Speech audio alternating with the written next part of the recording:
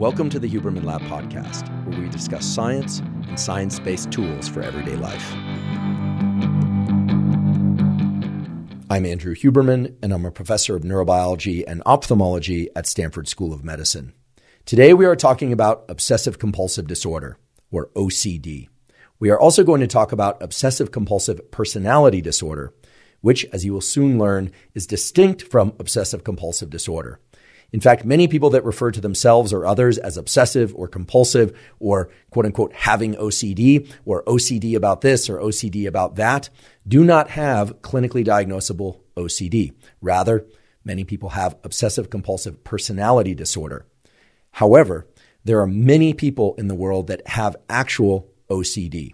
And for those people, there's a tremendous amount of suffering. In fact, OCD turns out to be number 7 on the list of most debilitating illnesses, not just psychiatric illnesses, but of all illnesses, which is remarkable and somewhat frightening.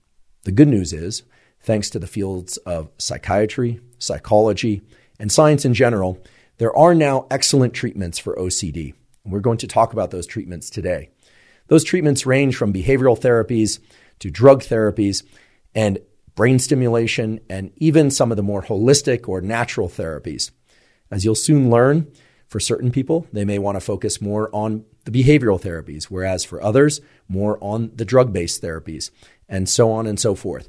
One extremely interesting and important thing I learned from this episode is that the particular sequence that behavioral and or drug and or holistic therapies are applied is extremely important. In fact, the outcomes of studies often depend on whether or not people start on drug treatment and then follow with cognitive behavioral treatment or vice versa. We're going to go into all those details and how they relate to different types of OCD, because it turns out there are indeed different types of obsessions and compulsions, and the age of onset for OCD, and so on and so forth. What I can assure you is by the end of this episode, you'll have a much greater understanding of what OCD is and what it isn't, and what obsessive compulsive personality disorder is and what it is not, and you'll have a rich array of different therapy options to explore in yourself or in others that are suffering from OCD. And if neither you or others that you know suffer from OCD or obsessive compulsive personality disorder, the information covered in today's episode will also provide insight into how the brain and nervous system translate thought into action generally. And also, you're going to learn a lot about goal-directed behavior generally. My hope is that by the end of the episode, you will both understand a lot about this disease state that we call OCD. You will have access to information that will allow you to direct treatments to yourself or others in better ways, and that you will gain greater insight into how you function and how human beings function in general. The Huberman Lab podcast is proud to announce that we've partnered with Momentous Supplements. We've done that for several reasons. First of all, the quality of their supplements is exceedingly high. Second of all, we wanted to have a location where you could find all of the supplements discussed on the Huberman Lab podcast in one easy-to-find place. You can now find that place at livemomentous.com/Huberman. In addition, Momentous supplements ship internationally, something that a lot of other supplement companies simply do not do. So that's terrific whether or not you live in the US or you live abroad. Right now, not all of the supplements that we discuss on the Huberman Lab podcast are listed, but that catalog of supplements is being expanded very rapidly. And a good number of them that we've talked about, some of the more prominent ones for sleep and focus and other aspects of mental and physical health, are already there. Again, you can find them at livemomentous.com/Huberman. Before we begin, I'd like to emphasize that this podcast is separate from my teaching and research roles at Stanford. It is, however, part of my desire and effort to bring zero cost to consumer information about science and science-related tools to the general public.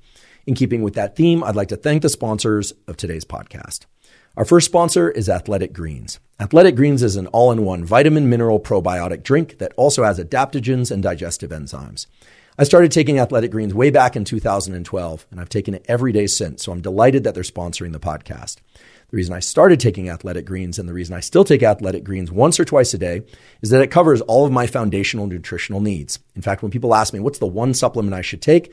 I always say Athletic Greens, because by taking Athletic Greens, you give support to your immune system, to your endocrine system, to your nervous system, and to the so-called gut-brain axis and the gut microbiome. As many of you have probably heard, our gut, meaning everywhere from our mouth down all the way through our intestine, is populated by trillions of little microbacteria that support the different systems of our body. Athletic Greens has the probiotics that support the microbiome and in turn support things like mood, endocrine function, immune system, and so on. If you'd like to try Athletic Greens, you can go to athleticgreens.com/Huberman and claim their special offer. They'll give you 5 free travel packs plus a year's supply of vitamin D3, K2. Many people are deficient in vitamin D3, and in general, vitamin D3 and K2 support a huge number of factors in your brain and body that support your immediate and long-term health. Again, that's athleticgreens.com/Huberman to claim their special offer. Today's episode is also brought to us by Thesis. Thesis makes custom nootropics. And frankly, I'm not a big fan of the word nootropics. I've said that on various podcasts and on social media posts. And the reason I'm not a fan of the word nootropics is it means smart drugs. But as a neuroscientist, I know that we don't have circuits in the brain or chemicals in the brain for being smart. We have circuits in the brain for focus and for task switching and for creativity. And oftentimes, those circuits differ from one another, although they collaborate to create things that we think of as intelligence or focus or creativity, etc. Thesis understands this, and for that reason has developed custom nootropics that are matched to your particular goals and to your particular biology. They give you the opportunity to try several different blends over the course of a month and discover which ones work best for you and which ones don't. In addition to that personalization, they take it a step further by offering free consultations with a coach to help you optimize your experience and dial in your perfect formulas. I've been using Thesis for about 8 months now, and I can confidently say that their nootropics are the best that I've ever used. My go-to formula is the clarity formula or the motivation formula when I'm going to work or work out, meaning I'm going to do focused cognitive work or I'm going to exercise. I also like their energy formula prior to exercise. To get your own personalized nootropic starter kit, go online to takethesis.com/Huberman. You can take a 3-minute quiz that will help match you to the best custom nootropics to start with. And Thesis will send you 4 different formulas to try in that first month. Again, that's takethesis.com/Huberman and use the code Huberman at checkout to get 10% off your first order. Today's episode is also brought to us by 8 Sleep. 8 Sleep makes smart mattress covers that have cooling, heating, and sleep tracking capacity. I've talked many times on this podcast and on other podcasts and on social media about the critical relationship between temperature and sleep. Generally speaking, your body temperature has to drop by about 1 to 3 degrees in order to get into and to stay in deep sleep. And waking up has a lot to do with an increase in body temperature of about 1 to 3 degrees. So for many people like myself who run warm during the night, I find myself waking up in the middle of the night. However, recently I started using an 8 Sleep mattress cover, and by programming in the specific temperatures that work for me across the night, I'm staying asleep through the whole night, and as a consequence, I'm feeling far better during the day, much more focus, alertness, etc. All the great things that come from getting excellent sleep consistently. The Pro Pod cover by 8 Sleep is their most advanced solution on the market for thermal regulation during sleep. That's the one I use. It pairs dynamic cooling and heating with biometric tracking. It also has this really nice feature where your mattress basically vibrates a little bit right upon waking. I like that as well. You can cover any mattress with it. You can start sleeping as cool as 55 degrees Fahrenheit or as warm as 110 degrees Fahrenheit. And that range is available to you simply because 8 Sleep understands that people have a tremendous range in natural body temperatures and sleeping environments. If you want to try 8 Sleep, you can go to 8sleep.com/Huberman and check out their Pro Pod cover and save $150 at checkout. 8 Sleep currently ships within the USA, Canada, and in the United Kingdom. Again, that's 8sleep.com/Huberman to save $150 at checkout. Let's talk about OCD, or Obsessive Compulsive Disorder. First of all, as the name suggests, OCD includes thoughts or obsessions and compulsions, which are actions. The obsessions and the compulsions are often linked. In fact, most of the time, the obsessions and the compulsions are linked such that the compulsion, the behavior, is designed to relieve the obsession. However, one of the hallmark themes of obsessive compulsive disorder is that the obsessions are intrusive. People don't want to have them. They don't enjoy having them. They just seem to pop into people's minds, and they seem to pop into their mind recurrently. And the compulsions, unlike other sorts of behaviors, provide brief relief to the obsession, but then very quickly reinforce or strengthen the obsession. This is a very key theme to realize about obsessive compulsive disorder. So I'm just going to repeat it again. These 2 features. First, the fact that the obsessions are intrusive and recurrent, as well as the fact that the compulsions, the behaviors, provide, if anything, only brief relief for the obsessions, but in most cases simply serve to make the obsession stronger, are the hallmark features of obsessive compulsive disorder. And it turns out to be very important to keep these in mind as we go forward, not just because they define obsessive compulsive disorder, but they also define the sorts of treatments that will and will not work for obsessive compulsive disorder. And then once you understand a little bit about the neural circuitry underlying obsessive compulsive disorder, which we'll talk about in a few moments, then you will clearly understand why being a quote unquote obsessive person or having obsessive compulsive personality is not the same as OCD. In fact, we can leap ahead a little bit and compare and contrast OCD with obsessive compulsive personality disorder along one very particular set of features. Again, I'll go into this in more detail later, but it's fair to say that OCD is characterized by these recurrent and intrusive obsessions. And as I mentioned before, the fact that those obsessions get stronger as a function of people performing certain behaviors. So unlike an itch that you feel and then you scratch it and it feels better, OCD is more like an itch that you feel, you scratch it and the itch intensifies.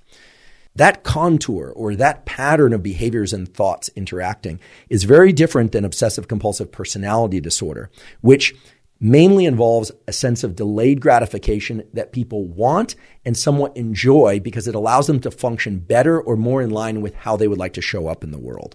So again, OCD has mainly to do with obsessions that are intrusive and recurrent, whereas obsessive compulsive personality disorder does not have that intrusive feature to it. People do not mind or in fact often invite or like the particular patterns of thought that lead them to be compulsive along certain dimensions. So leaving aside obsessive compulsive personality disorder for the moment, let's focus a bit more on OCD and define how it tends to show up in the world. First of all, OCD is extremely common. In fact, current estimates are that anywhere from 2.5% to as high as 3 or even 4% of people suffer from true OCD. That is an astonishingly high number.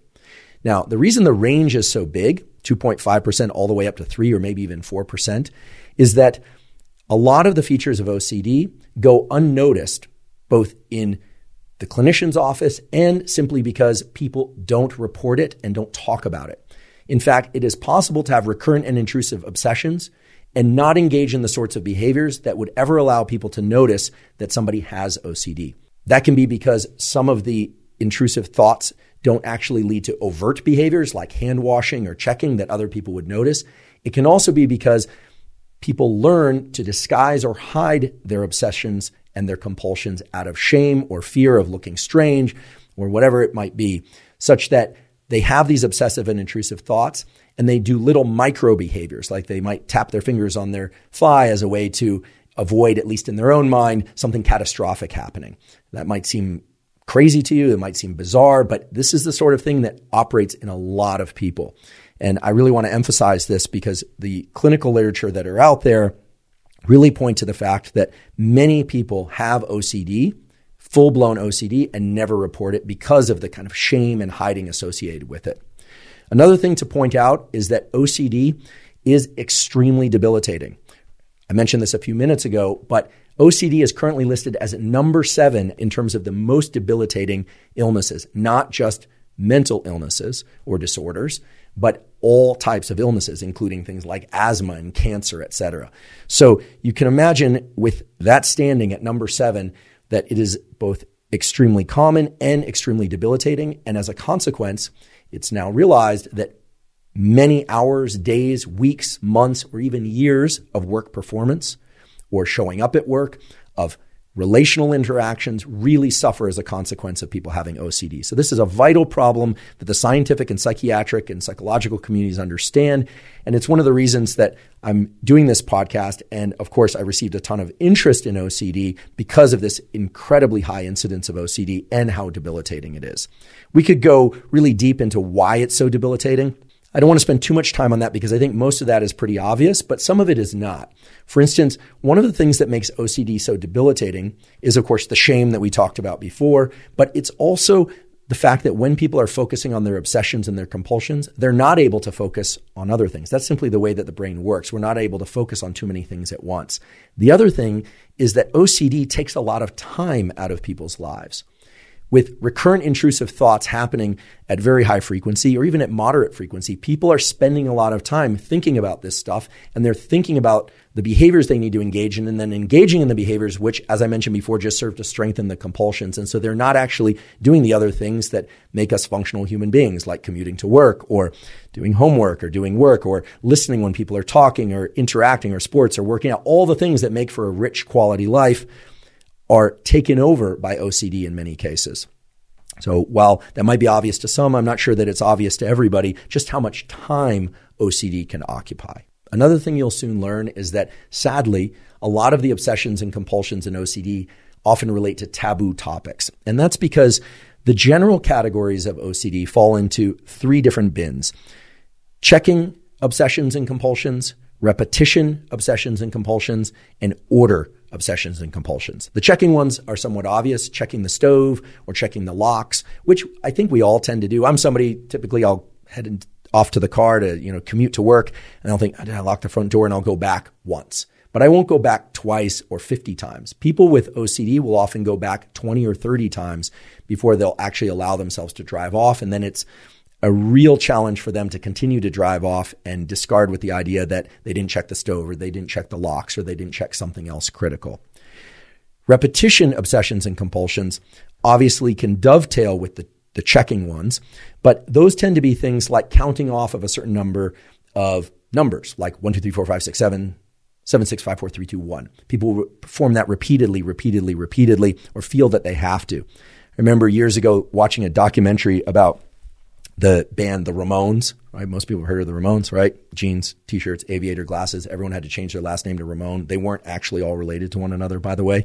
You had to change your last name to Ramone. The Ramones had one band member who was admittedly and known to others as having OCD. And during that documentary, which I forget the name, I think it was called, can't remember, hippocampal lapse there. But in this documentary, the band members describe Joey Ramone as leaving hotels, walking down the stairs to the parking lot, but then having to walk up and down them 7 or 8 times, and sometimes getting out of the van again and walking up and down them 7 or 8 times. And it always had to be a certain number of times, given a certain number of stairs.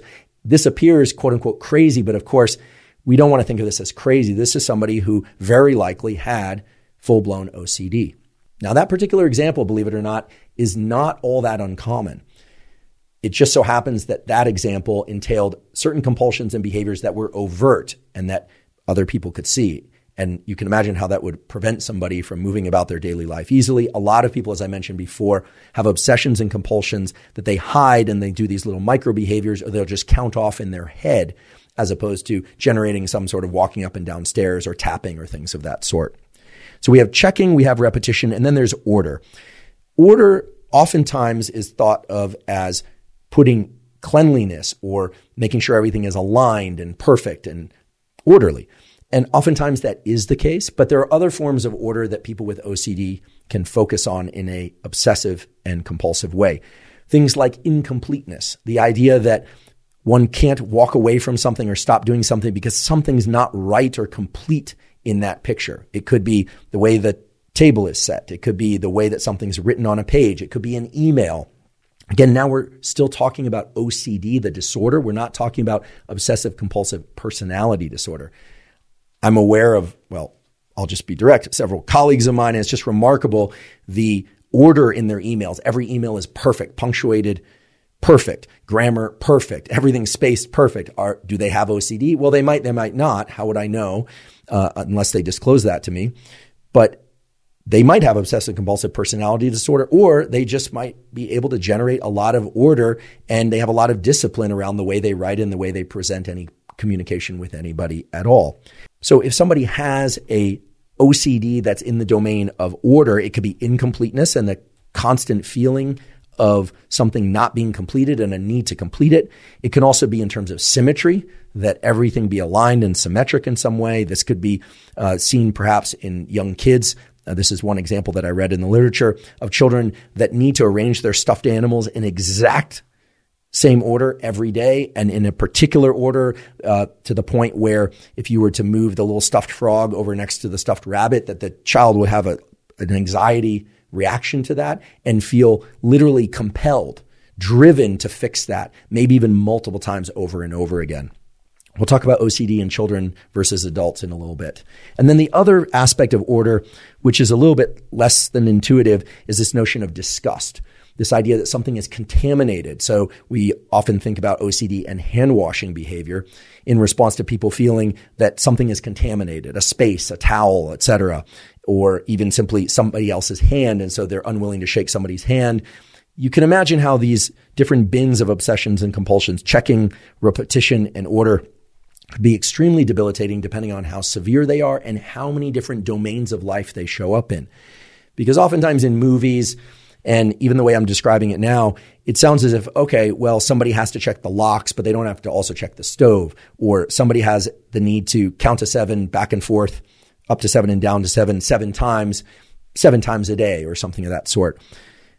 Or they need symmetry in very specific domains of life. But it turns out that this recurrent and intrusive aspect of obsessions leads people with OCD to have checking, repetition, and or order compulsions everywhere. So whether or not somebody is at work or in school or trying to engage in sport or trying to engage in relationship or just something simple like walking down the street, the obsessions are so intrusive that they show up and they compel people to do things in that domain, independent of whether or not they happen to be in one location or another. In other words, the thought patterns and the behaviors take over the environment as opposed to the environment driving the thought patterns and behaviors. So it therefore becomes impossible to ever find a room that's clean enough, to find a bed that's made well enough, to find anything that's done well enough to remove the obsession.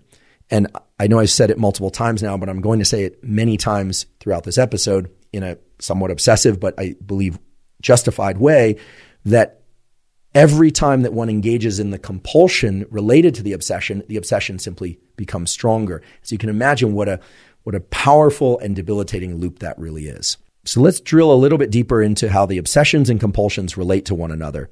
If we were to draw a line between the obsessions and the compulsions, that line could be described as anxiety.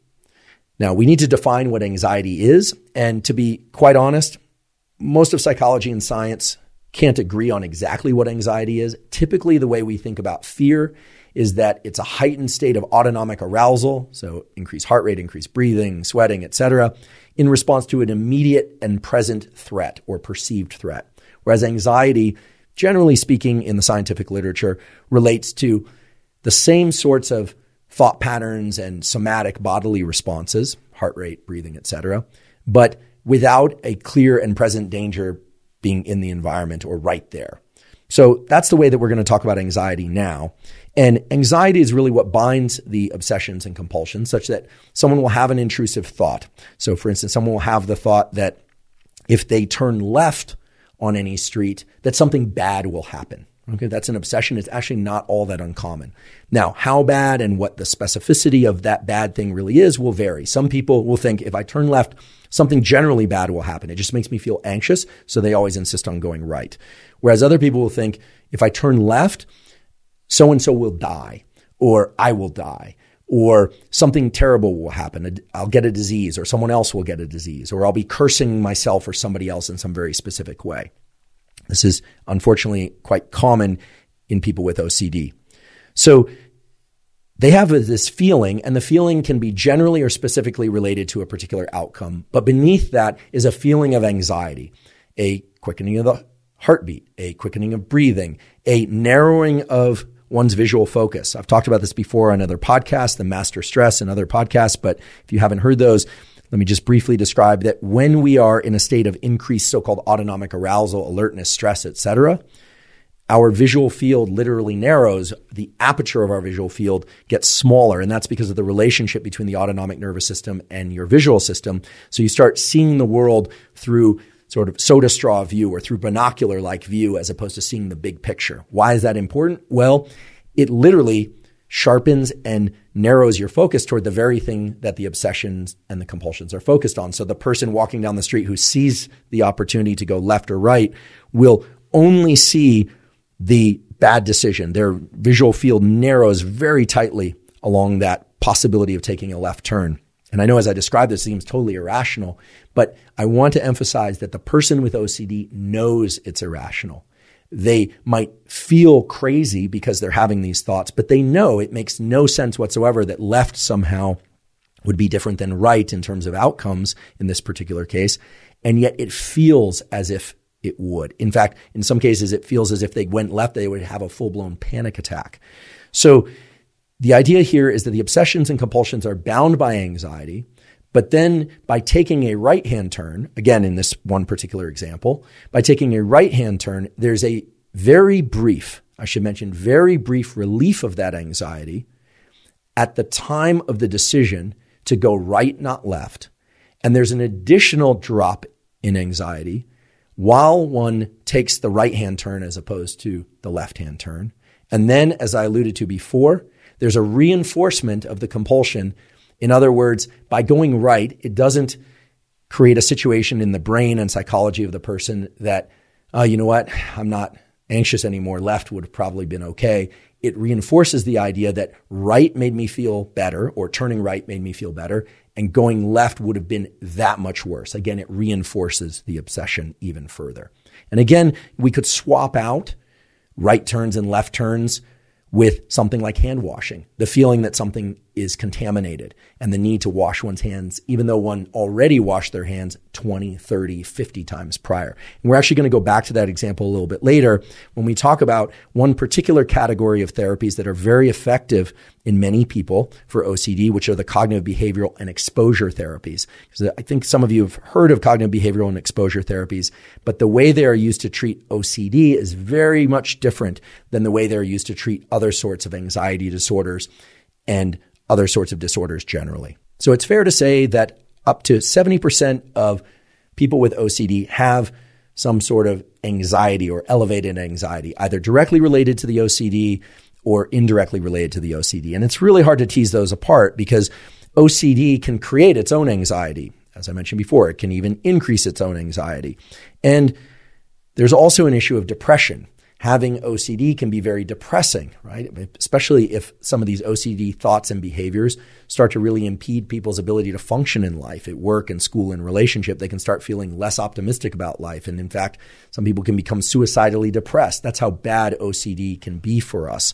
So we have to be careful when saying that 70% of people with OCD also have anxiety, or X number of people with OCD are also depressed, because we don't know whether or not the depression led the OCD or the other way around, or whether or not they're operating, as we say in science, in parallel. Some of the drug treatments for OCD and depression and anxiety can tease some of that apart, and we'll talk about that. But I think it's fair to say that what binds the obsessions and compulsions is anxiety, that there's a feeling of it, or I should say an urgent feeling of a need to get rid of the obsession, and the person feels as if the only way they can do that is to engage in a particular compulsive behavior. Some people are probably wondering if there's a genetic component to OCD, and indeed there is, although the nature of it isn't exactly clear. And oftentimes when people hear that something has a genetic component, they think it's always directly inherited from a parent, and that's not always the case. There can be genes that surface in siblings or genes that surface in children that are not readily apparent in terms of what we call a phenotype. So you have a genotype, the gene, and then you have a phenotype, the way it shows up as a body form or like eye color, or how it shows up in terms of a behavior or behavioral pattern. Based on twin studies where researchers have examined identical twins, fraternal twins, even identical twins that share the same sac in utero, what we call monochorionic, so sitting in the same little bag during pregnancy or in different little bags, you can see different levels of what's called genetic concordance. But if we were to just sort of cut a broad swath through all of the genetic data, it's fair to say that about 40 to 50% of OCD cases have some genetic component, some mutation or some inherited aspect that's genetic and that one could point to if they got their genome mapped. Now, while that's interesting, I don't think it's terribly useful for most people. First of all, you can't really control your genes, at least at this point in history, even though there are things like epigenetic control, and people are very excited about technologies like CRISPR for modifying the genome in humans at some point. Most people can't control their genetics, right? You can't pick who your parents were, as they say. So just know that there is a genetic component in about half of people with OCD, but not always. Now, as is typical for this podcast, I want to focus on some of the neural mechanisms and chemical systems in the brain and body that generate obsessive compulsive disorder. In fact, if you've watched this podcast before, listened to this podcast before, this is always how I structure things. First, we introduce a topic and we explore that topic in detail and really define what it is and what it isn't. And then it's very important that we focus on what is known and what is not known about the biological mechanisms that generate whatever that thing happens to be. In this case, OCD, or an obsessive compulsive personality disorder. Now, I want to emphasize that even if you don't have a background in biology, I will make this information accessible to you. And I also want to emphasize that for those of you that are interested in treatments and are anxiously awaiting the description of things that can help with OCD, I encourage you, if you will, to please try and digest some of the material about the underlying mechanisms, because understanding even just a little bit of those biological mechanisms can really help shed light on why particular drug and behavioral treatments and other sorts of treatments work and don't work. This is especially important in the case of OCD, where it turns out that the order and type of treatment can really vary according to individual. And that's something really special and important about OCD that we really can't say for a number of the other sorts of disorders that we've described on previous podcasts.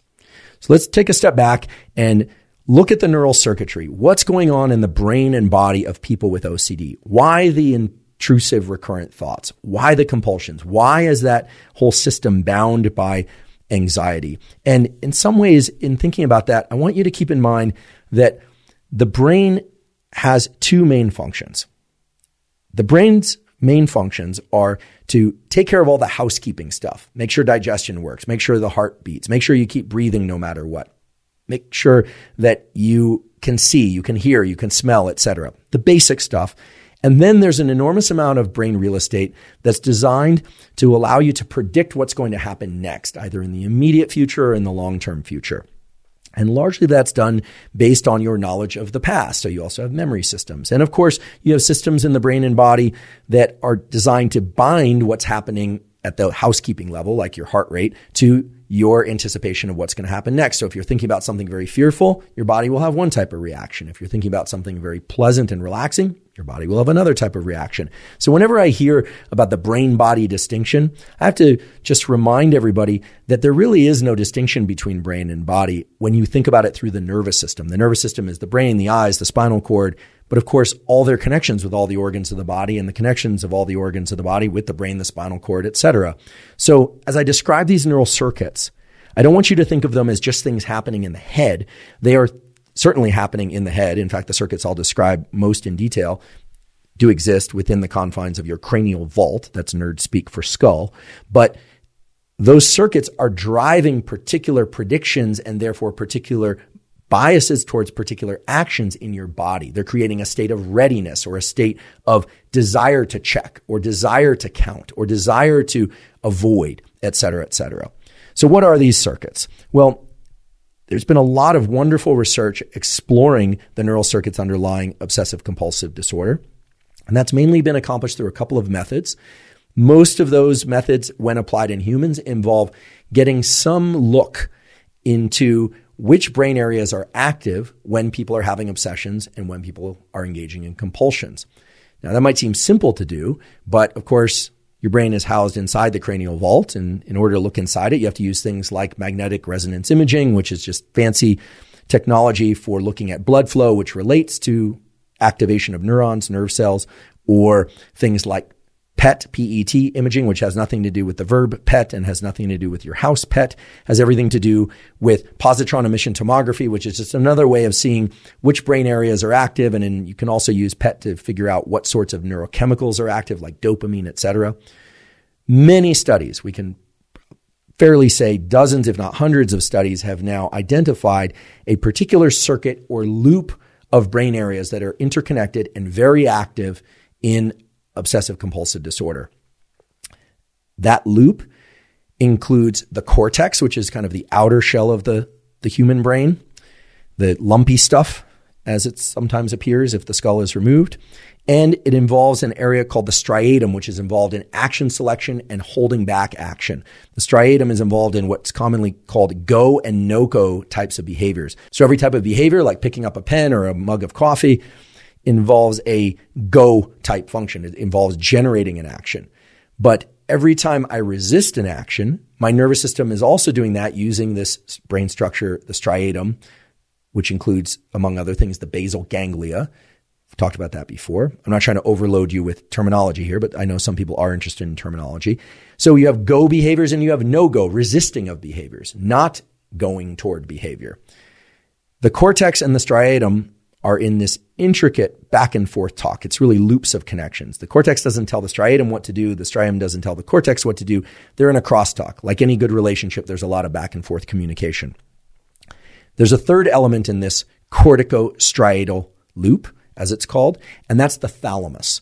Now, the thalamus is not a structure I've talked a lot about before on this podcast, but it's one of my favorite structures to think about and teach about in neuroanatomy, which I teach back at Stanford and have taught for many years elsewhere, because the thalamus is this incredible egg-like structure in the center of your brain that has different channels through it. Channels for relaying visual information or auditory information or touch information from your environment up into your cortex, and as a consequence, making certain things that are happening to you and around you apparent to you, making you aware of them, making you perceive them, and suppressing others. So for instance, right now, if you're hearing me say this, your thalamus has what are called auditory nuclei. These are just collections of neurons that respond to sound waves that are, of course, coming in through your ears. And your thalamus is active in a way that those particular regions of your thalamus are allowed, literally permitted to pass the information coming from your ears through some other steps, but then to your thalamus, your auditory thalamus, then up to your cortex, and you can hear what I'm saying right now. At the same time, your thalamus is surrounded by a kind of a shell, something called the thalamic reticular nucleus. Again, you don't have to remember the names, but this thalamic reticular nucleus, also sometimes called the reticular thalamic nucleus, this is, believe it or not, a subject of debate in science. There are people that literally hated each other, probably still hate each other, even though one of them's dead, for decades because they would argue it was the thalamic reticular nucleus, the other was reticular thalamic nucleus. Anyway, these are scientists, they're people. They tend to debate. But the thalamic reticular nucleus, as I'm going to call it, serves as a sort of gate as to which information is allowed to pass through up to your conscious experience and which is not. And that gating mechanism is strongly regulated by the chemical GABA. GABA is a neurotransmitter that is inhibitory, as we say. It serves to shut down or suppress the activity of other neurons.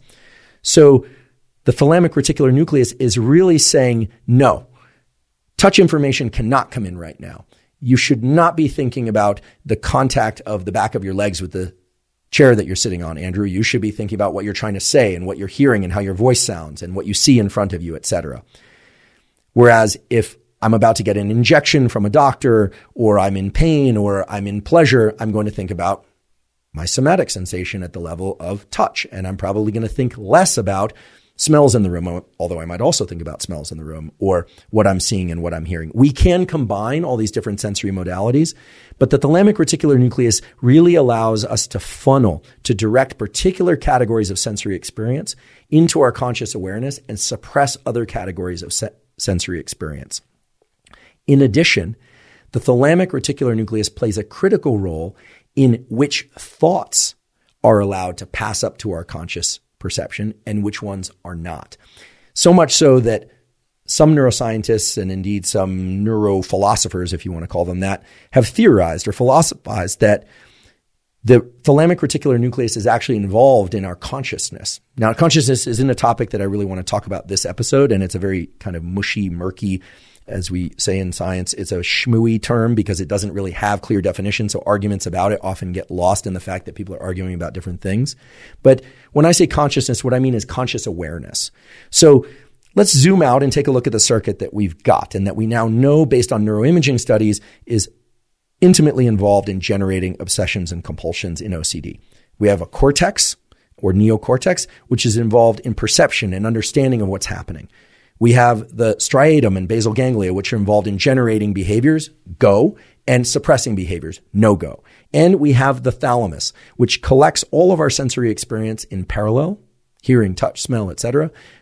Not so much smell through the thalamus, I should mention, but the other senses, that is. And then that thalamus is encased by the thalamic reticular nucleus, which serves as a kind of a guard saying you can pass through and you can pass through, but you can't pass through up to conscious understanding and perception. So that loop, this corticostriatothalamic loop, is the circuit thought to underlie OCD. And dysfunction in that circuit is what's thought to underlie OCD. Now, again, this circuit exists in all of us, and it can operate in healthy ways or it can operate in ways that make us feel unhealthy or even suffer from full-blown OCD. How do we know that this circuit is involved in OCD? Well, there we can look to some really interesting studies that involved bringing human subjects into the laboratory and generating their obsessions and compulsions and then imaging their brain using any variety of techniques that we talked about before. What would such an experiment look like? Well, in order to do that sort of experiment, first of all, you need people who have OCD. And of course, you need control subjects that don't. And you need to be able to reliably evoke the obsessions and the compulsions. Now, it turns out this is most easily, or I should say, most simply done, because it can't be easy for the people with OCD, but this is most straightforward. That's the word I was looking for. Most straightforward when looking at the category of obsessions and compulsions that relate to order and cleanliness. So what they do typically is bring subjects into the laboratory who have a obsession about germs and contamination and a compulsion to hand wash. And they give these people, believe it or not, a sweaty towel that contains the sweat and the odor and the liquid, basically, from somebody else's hands. In fact, they'll sometimes have someone wipe their own sweat off the back of their neck and put it on the towel, and then they'll put it in front of the person, which, as you can imagine, for someone with OCD is incredibly anxiety-provoking and almost always evokes these obsessions about, oh, this is really bad. This is really bad. I need to clean. Now, they're doing all this while someone is in a brain scanner or while they're being imaged for positron emission tomography. And then they can also look at the patterns of activation in the brain while the person is doing hand washing. Although sometimes the apparati associated with these imaging studies make it hard to do a lot of movement, they can do these sorts of studies. They have done these sorts of studies in many subjects using different variations of what I just described. And lo and behold, what lights up, and when I say lights up, what sorts of brain regions are more metabolically active, more blood flow, more neural activity? Well, it's this particular corticostriatal thalamic loop. In addition to that, some of the drug treatments that are effective in some, and I want to emphasize some individuals at suppressing obsessions and or compulsions, such as the selective serotonin reuptake inhibitors or SSRIs, which we'll talk about in a little bit. When people take those drugs, they see not just a suppression of the obsession and compulsion, but also a suppression of these particular neural circuits. They become less active. Now, I want to emphasize and telegraph a little bit of what's coming later. These drugs, like SSRIs, do not work for everybody with OCD. And as many of you know, they carry other certain problems and side effects for many, but not all individuals. But nonetheless, what we have now is an observation that this circuit, the corticostriatal thalamic loop, is active in OCD. We have a manipulation that when people take a drug that, at least in those individuals, is effective in suppressing or eliminating the obsessions and compulsions, there's less activity in this loop. And thanks to some very good animal model studies that, at least at this point in time, you really couldn't do in humans, although soon that may change, we now know in a causal way that the equivalent circuitry, exists in other animals, such as mice, such as cats, such as monkeys, and that activation of those particular corticostriatal thalamic circuits in animal models can indeed evoke OCD in an individual that prior to that did not have OCD. So I'm just going to briefly describe one such study. This is a now classic study published in the journal Science, one of the 3 apex journals, in 2013. The first author on this paper is Suzanne Amari, AHMARI.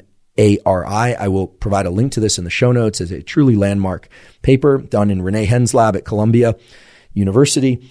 And the title of the paper is Repeated Corticostriatal Stimulation Generates, that's the key word here, generates persistent OCD-like behavior. What they did is they took mice. Mice do mouse things. They move around, they play with toys, they eat, they pee, they mate, they do various things in their cage, but they also groom. Humans groom, animals with fur groom. Well, you hope most people groom. Some people overgroom, some people undergroom, but most people groom. They'll comb their hair, they'll clean, etc. Those are normal behaviors that humans engage in. I'm not aware that mice comb their hair, but mice adjust their hair. So they'll kind of pet their hair, and they'll do this. They'll sometimes even do it to each other. We used to have mice in the lab. Now we only do human studies, but the mice will groom themselves, and typical, what we call wild type mice, not because they're wild, but because they're typical, will groom themselves at a particular frequency, but not to the point where their hair is falling out. Not constantly. They are grooming some of the time, and they're doing other mouse things, other mouse times. So in this particular study, what they did is they used some technology, which actually was discussed on a previous episode of the Huberman Lab podcast. This is technology that was developed by a psychiatrist and bioengineer by the name of Carl Diceroth, one of my colleagues at Stanford School of Medicine. This is technology that allows researchers to use the presentation of light to control neural activity in particular brain areas in a very high fidelity way. You control the activity in the cortex or the striatum or the thalamus when you want and how you want. It's really a beautiful technology. In any event, what they did in this study is, or I should say what Susan Amari and colleagues did in this study, was to stimulate the corticostriatal circuitry in animals that did not have any OCD-like behavior. And when they did that, those animals started grooming incessantly to the point where their hair was falling out, or they even, they didn't take the experiments this far, fortunately, but the animals would have a tendency to almost rub themselves raw. In the same way that somebody who has a compulsion to hand wash would, sadly, people will hand wash to the point where their hands are actually bleeding and raw. It's really that bad. I know that's tough imagery to imagine, and you can't even imagine why someone would self-harm in that way. But again, that's that incredible anxiety relationship between the obsession and the compulsion, and the fact that engaging in the compulsion simply strengthens the obsession and therefore the anxiety. So that collection of studies, of data, fMRI, PET scanning in humans, the treatment with SSRIs, and these experiments where researchers have actively triggered these particular circuits in animal models that previously did not have too much activity in these circuits, and then they observe OCD emerging, really points squarely to the fact that the corticostriatal thalamic loop is likely to be the basis of OCD. Now, of course, other circuits could also be involved, but the corticostriatal thalamic circuit seems to be the main circuit generating OCD-like behavior. That's a lot of mechanism. Hopefully, it was described in a way that you can digest and understand. And some of you might be thinking, well, so what? Why does that help me? I mean, I can't reach into my brain and turn off my cortex. I can't reach into my brain and turn off my thalamus. And indeed, on the one hand, that's true. But as you'll next learn, when thinking about the various behavioral treatments and drug treatments and holistic treatments for OCD, what you'll notice is that each one taps into a different component of this corticostriatal thalamic loop. And by understanding that, you can start to see why certain treatments might work at one stage of the illness versus others. You will also start to understand why obsessive compulsive personality disorder does not have the same sorts of engagements of these neural loops and yet relies on other aspects of brain and body, and therefore responds best to other sorts of treatments. Or in some cases, people with obsessive compulsive personality disorder are not even seeking treatment, as I alluded to before. The point here is that by understanding the underlying mechanism, why certain drugs and behavioral treatments work and don't work will become immediately apparent. And in thinking about that, in knowing that, you'll be able to make excellent choices, I believe, in terms of what sorts of treatments you pursue, what sorts of treatments you abandon, and most importantly, the order, the sequence that you pursue and apply those treatments. Before we go any further, I'd like to give people a little bit of a window into what a diagnosis for OCD would look like. Give you a sense of the sorts of questions that a clinician would ask to determine whether or not somebody has OCD or not. Now, I want to be clear, I'm not going to do this in an exhaustive way. I wouldn't want anyone to self-diagnose, although I'm hoping that by sharing some of this, that some of you might get insight into whether or not you do have obsessions and compulsions that might qualify for OCD and perhaps even to seek out help. The most commonly used test of OCD, or for OCD, I should say, is called the Yale-Brown Obsessive Compulsive Scale. And this is, scientists love acronyms, as do the military, and it's the Y-box, the Y-BOCS, the Y-box. So typically, someone will go into the clinic either because a family member encouraged them to or because they feel that they're suffering from obsessions and compulsions. And before the clinician would proceed with any kind of direct questions, they would very clearly define what obsessions and compulsions are. And here I'm actually reading from the Y-box. So, quote, obsessions are unwelcome and distressing ideas, thoughts, images, or impulses that repeatedly enter your mind. They may seem to occur against your will. They may be repugnant to you. You may recognize them as senseless, and they may not fit your personality. Then there are compulsions. Quote, compulsions, on the other hand, are behaviors or acts that you feel driven to perform, although you may recognize them as senseless or excessive. At times, you may try to resist doing them, but this may prove difficult. You may experience anxiety that does not diminish until the behavior is completed. And as I mentioned before, in many cases, immediately after the behavior is completed, the anxiety doesn't just return, it indeed can strengthen. Now, there are a tremendous number of questions on the why box, so I'm just going to highlight a few of the general categories. Typically, the person will fill out a checklist, so they will designate whether or not currently or in the past they have, for instance, aggressive obsessions, fear that one might harm themselves, fear that one might harm others, fear that they'll steal things, fear that they will act on unwanted impulses, currently or in the past, or both. That's one category. The other one are contamination obsessions. So concern with dirt or germs, bothered by sticky substances or residues, et cetera, et cetera. So there are a bunch of different categories that include, for instance, sexual obsessions, what are called saving obsessions, even moral obsessions, right? Excess concern with right or wrong or morality, concerned with sacrilege and blasphemy, obsession with need for symmetry and exactness. Again, all of these questions being answered as either present in the past or not present in the past, present currently or not present currently. And then the test generally transitions over to questions about target symptoms. They really trying to get people to identify if they have obsessions, what are their exact obsessions? Now, this turns out to be really important because as we talk about some of the therapies that really work, I'll just give away a little bit of why they work best in certain cases and why they don't work as well in other cases.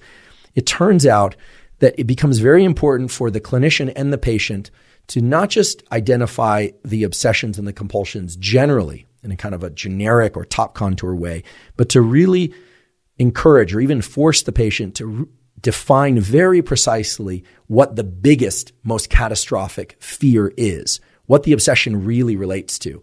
That turns out to be very important in disrupting this corticostriatothalamic loop and getting relief from symptoms one way or the other. So the Yale-Brown Obsessive Compulsive Scale, this Y box, again, is very extensive. It goes on for dozens of pages, actually, and has all these different categories, not so much designed to just pinpoint what people obsess about or what they feel compelled to do, but to also try and identify what is the fear that's driving all this, right? In the way that we've set this up thus far, we've been talking about obsessions and compulsions as kind of existing in a vacuum. You're obsessed about germs and you're compelled to wash your hands. Obsessed about germs, compelled to wash your hands. Or obsessed about symmetry, compelled to put right angles on everything. Or obsessed about counting and therefore counting, etc. But beneath that is a cognitive component that is not at all apparent from someone describing their obsession and from someone describing or displaying their compulsion. The deeper layer to all that is what is the fear exactly if one were to not perform the compulsion? Meaning, what is the fear that's driving the obsession? So that brings us to a very powerful category of treatments that I should say does not work in everybody with OCD, but works in many people with OCD and really speaks to the underlying neural circuitry that generates OCD and how to interrupt it. And that is the treatment of cognitive behavioral therapy, and in particular, exposure-based cognitive behavioral therapy. So we're going to talk about cognitive behavioral therapy and exposure therapy now, but right at the outset, I want to distinguish the kinds of cognitive behavioral therapy and exposure therapies that are done for obsessive compulsive disorder, from the sorts of cognitive behavioral therapies that are done for other types of mental challenges and disorders. Because cognitive behavioral therapy for OCD really has everything to do with identifying the utmost fear. In some sense, we can think of fears as kind of along a hierarchy, right? In the example earlier of somebody being afraid to turn left and therefore feeling compelled to turn right, you would want to take that person and really understand what do they fear most about turning left. Now, they might not be aware of it. They might not be conscious to what that really is. But if you were to probe them in a clinical setting, you would eventually get to an answer. That answer could be, at first, I don't know, it's just bad. I don't know why it's bad. It makes no sense, but it's just bad. I do not want to go left. I don't know why. I don't know why. But if you were to push that person a little bit in a respectful and kind and caring way aimed at their treatment, if you were to push them and say, well, what do you mean by bad? If you turn left, do you think the world would end? They might say, no, the world's not going to end, but someone is going to die suddenly. I know that sounds crazy, but somebody's going to die suddenly. This almost sounds like superstition. We'll talk about superstitions later, but indeed it is somewhat superstitious. So for instance, you would say, who's going to die? And they'd say, I don't know. And you'd say, no, really, who's going to die? If you think about this, are you going to die? Is so-and-so going to die? And very often, what you find is that people will start to reveal the underlying obsession at a level of detail that both to the clinician and to them can be somewhat astonishing, even though they've been living with that detail in their mind for a very long time. Now, how could somebody start to reveal detail about something that's existed in their mind for a very long time, but not known about it, right? Not been aware of it. Now, some of you might think, oh, it's repressed or something. That's not at all what's happening. If you think about the architecture of OCD, typically people will have an obsession and then they'll engage in the compulsion as quickly as they can to relieve that obsession. So in many ways, the disease itself prevents people from ever getting to the bottom of that trough, ever getting to the point where they really clearly articulate to themselves exactly what it is that they fear. But it becomes so essential to articulate exactly what it is that they fear for a somewhat counterintuitive reason. You might think, oh, the moment they realize exactly what they fear, everything lifts. The circuit turns off and they just feel better because they realized it. I wish I could tell you that's the case, but it turns out it's the opposite. What the clinician is actually trying to do is get people to feel more anxiety, not less. What they're trying to get them to do is to short circuit, no pun intended, to intervene in their own neural circuit, I should say, with that relief of anxiety, however brief, brought on by engaging in the compulsion related to the obsession. So whereas typically someone would feel the obsession with, oh, I don't want to turn left because something bad's going to happen, someone's going to die, and then they turn right, they never get the option or the opportunity to really explore what would happen were they to turn left or to not be able to turn right. By forcing them down the path of inquiry that leads them to the place where they very clearly identify the fear, the anxiety, it raises the anxiety in them, and that's actually what the clinician is after. Cognitive behavioral therapy and exposure therapy in the context of OCD most often involves trying to get people to tolerate, not relieve their anxiety. This is extremely important. And I realize there's variation to this depending on the style of cognitive behavioral therapy, the style of exposure therapy, but almost across the board, the goal, again, is to get people to feel the anxiety that normally they are able to at least partially relieve, however briefly, by engaging in the compulsion. So if we think back to that circuit of corticostriatal thalamic, what's going on here? Where is CBT intervening? What part of the circuit is getting interrupted? Well, as you recall, the cortex is involved in conscious perception. The thalamus and that thalamic reticular nucleus are involved in the passage of certain types of experience up to our conscious perception, not others. And the striatum is involved in this go, no-go type behavior. When OCD is really expressing itself in its fullness, people feel an anxiety around a particular thought, and they either have a go, for instance, wash hands, or a no-go, do not turn left type reaction. By having people progressively, in a kind of hierarchical way, reveal their precise source of anxiety, their utmost fear in this context, what happens is they feel enormous amounts of autonomic arousal. Now, in the context of anxiety treatment or other types of treatments, the goal would be to teach people to dampen, to lessen their anxiety through breathing techniques or through visualization techniques or through self-talk or through social support, any of the number of things that are well known to help people self-regulate their own anxiety. Here it's the opposite. What they're trying to get the patient to do is to really feel the anxiety at its maximum, but then do the exact opposite of whatever the normal compulsion is. So if normally the compulsion is to wash one's hands, then the idea is to suppress hand washing while being in the experience of the utmost anxiety. Or in the case of not turning left, the person is expected to, or would hopefully be able to, actually turn left. And as you can imagine, that would evoke tremendous anxiety, and yet to tolerate that anxiety. Now, I want to be very clear. This is not the sort of thing you want to do on your own. This is not the sort of thing you want to do for a friend. This is done by trained, licensed psychologists and psychiatrists. But nonetheless, it really points to the fact that as a anxiety-related disorder, OCD is distinct from other types of anxiety and anxiety-related disorders, things like PTSD and panic disorder, et cetera, because the goal, again, is to bring the person right up close to the thing that they fear the most and then to interrupt the circuit. And now you should be able to know just intuitively, because you understand the mechanisms, that the circuit you're trying to disrupt is the pattern of information flow from the thinking part of the brain, the perception part of the brain, which is the cortex, to the striatum, right? The striatum has these neurons which are active that essentially are, I know it sounds a little bit like a discussion about free will, but they're trying to get the person to generate a certain behavior or suppress a certain behavior. And as anxiety ramps up, it's sort of a hydraulic pressure to do that very thing that they've done for so long and they suffer from so much. We talked about hydraulic pressure in the context of aggression in the aggression episode. This is very similar, right? There's a kind of now when I say hydraulic pressure, it's not actual hydraulic pressure. It's the confluence of a lot of different systems. It's neurochemical, as we'll soon learn. It's hormonal. It's electrical. It's a lot of different things operating in parallel. So we can't point to one chemical or transmitter. What's happening is the person is feeling compelled to act to relieve the anxiety. And through a progressive type of exposure, right? You don't throw people in the deep end in this kind of therapy right off the bat.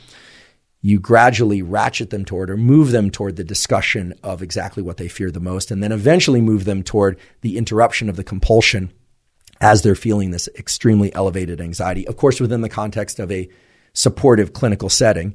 But in doing that, what you are teaching people is that the anxiety can exist without the need to engage in the compulsion. Now, some of this might sound to people like, oh, this is a lot of kind of fancy psychological neuroscience speak around something that's kind of intuitive. But I think for most people, this is not intuitive. And for people with OCD, there's no really other way to put it. The impulse, the compulsion to avoid anxiety is such a powerful driving force that it should now make sense to you as to why being able to tolerate anxiety and really sit with it and do the exact opposite of what you're normally compelled to do is going to be the path to treatment. And indeed, CBT has been shown to be enormously effective, again, for a large number of people with OCD, but not all of them. And oftentimes it requires that it also be used in concert with certain drug treatments, which we're going to talk about in a moment. Next, let's talk about some of the really unique features of cognitive behavioral therapy and exposure therapy in the context of OCD that you often don't see in the use of CBT, that is cognitive behavioral therapy, for other types of psychiatric challenges and disorders. The first element is one of staircasing, and I already mentioned this before, but this gradual and progressive increase in the anxiety that you're trying to evoke from the patient, from the person suffering from OCD. That's done in the context of the office or the laboratory, again, by a trained and licensed clinician. But then the person leaves, right? They leave the office. They leave the laboratory. And a very vital component of CBT and exposure therapy for people with OCD is that they have and perform what's called homework. It's literally what they call. This might be seen in other sorts of treatments, but for OCD, homework is extremely important because within the context of a laboratory experiment or the clinic, patients often feel so much support that they can tolerate those heightened levels of anxiety and interrupt their compulsions. Whereas when they get home, oftentimes the familiarity of the environment brings them to a place where all of a sudden those obsessions and compulsions start interacting the same way and they have a very hard time suppressing the behaviors. Why would that be? Well, in neuroscience, we have a phrase, it's called condition-place preference and condition-place avoidance. There's some other phrases too, but basically it all has to do with a simple thing, which is when you feel something repeatedly in a given environment, or sometimes even once within a given environment, you tend to feel that same thing again when you return to that or similar environments. Okay, so condition place blank or condition place that is simply fancy nerd speak for the fact that when you're in a place and something good happens, you tend to feel good if you return to that place or a place like it. Or if something bad happens in a given place, you tend to feel bad when you return to that place or a place like it. I think the most salient example that leaps to mind is in, unfortunately, the category of bad, but I had some friends years ago visit San Francisco. There's been an ongoing, it seems like it's been happening forever, but this is really in the last decade of daytime break-ins and nighttime break-ins into cars to steal anything from computers to what seems to be like a box of tissues. And there are numerous reasons for this. I don't want to get into. It's not the topic of today's podcast, but I will use this as an opportunity to say if you're visiting anywhere in the Bay Area, do not leave anything in your car because the window will get broken into, sometimes in broad daylight. Some good friends of mine were visiting the Bay Area, and I texted them and said, Hey, by the way, when you're headed to dinner, guys, make sure you bring in all your luggage and computers, however inconvenient that might be. They wrote back, too late, everything got stolen. So it was some years ago now, I think 5-6 years ago this happened.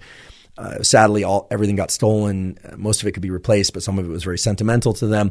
Every time we talk, every time we consider having a meeting in a particular city, this comes up as I don't want to be there. I don't like that city anymore, et cetera. And of course, San Francisco has some wonderful redeeming features, but it only takes one bad incident in one location to kind of color the whole picture dark, so to speak.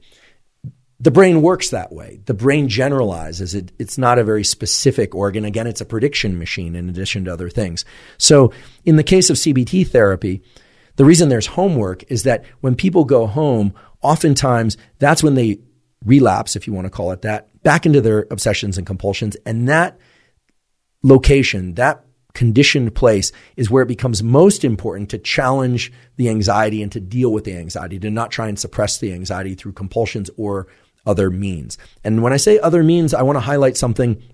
Will come up again a little bit later in the podcast, that substance abuse is very common in people with OCD because of the anxiety component and also because of people's feelings that they just can't escape from the thoughts or behavioral patterns that are so characteristic of OCD. So alcohol abuse or cannabis abuse or other forms of narcotics abuse are very common in OCD. Later, we'll talk about whether or not cannabis can or cannot help with OCD. But needless to say, suppressing anxiety is exactly the wrong direction that one should take if the goal is to ultimately relieve or eliminate the OCD. So we now have two characteristics of CBT exposure therapy that are extremely important for OCD and somewhat unique to the treatment of OCD. And that's the staircasing up towards the really bad fear, the really severe and specific articulation and understanding and feeling of how bad things really would be if someone engaged in a particular behavior or avoided a particular behavior. Then there's the component of homework given by the clinician for the person to be able to create a broader set of contexts in which they can deal with the anxiety, not engage in the compulsions. And then a very unique feature of treatment of OCD that you don't see in many other psychiatric disorders are home visits. I find this fascinating. I think that the field of psychiatry and psychology traditionally doesn't allow for or invite home visits. But this component of context, location and context being so vital to the treatment and relief of OCD has inspired many psychiatrists and psychologists to get permission to do home visits where they actually go visit their patients in their native setting, in their home cages, right? They're not mice, but in their home cages, right? I'm being facetious here, but mice live in cages, at least in the laboratory, and humans generally live in houses or elsewhere. So they visit them in their home in order to see how they're interacting and the particular locations that evoke the most anxiety and the least anxiety. Some of the, I don't want to call them crutches, but some of the tools that people are using to confront and deal with the obsessions and compulsions, and in particular to try and identify some of the tools and tricks that people are using to try and avoid that heightened anxiety. Because once again, and I know I'm repeating myself, but I think this is just so vital and so unique about OCD and the treatment of OCD, the critical need for the patient to be able to tolerate extremely elevated levels of anxiety is so crucial. So if people are avoiding certain rooms in the house, or if people are avoiding certain foods or certain locations in the kitchen, the clinician can start to identify that by mere observation.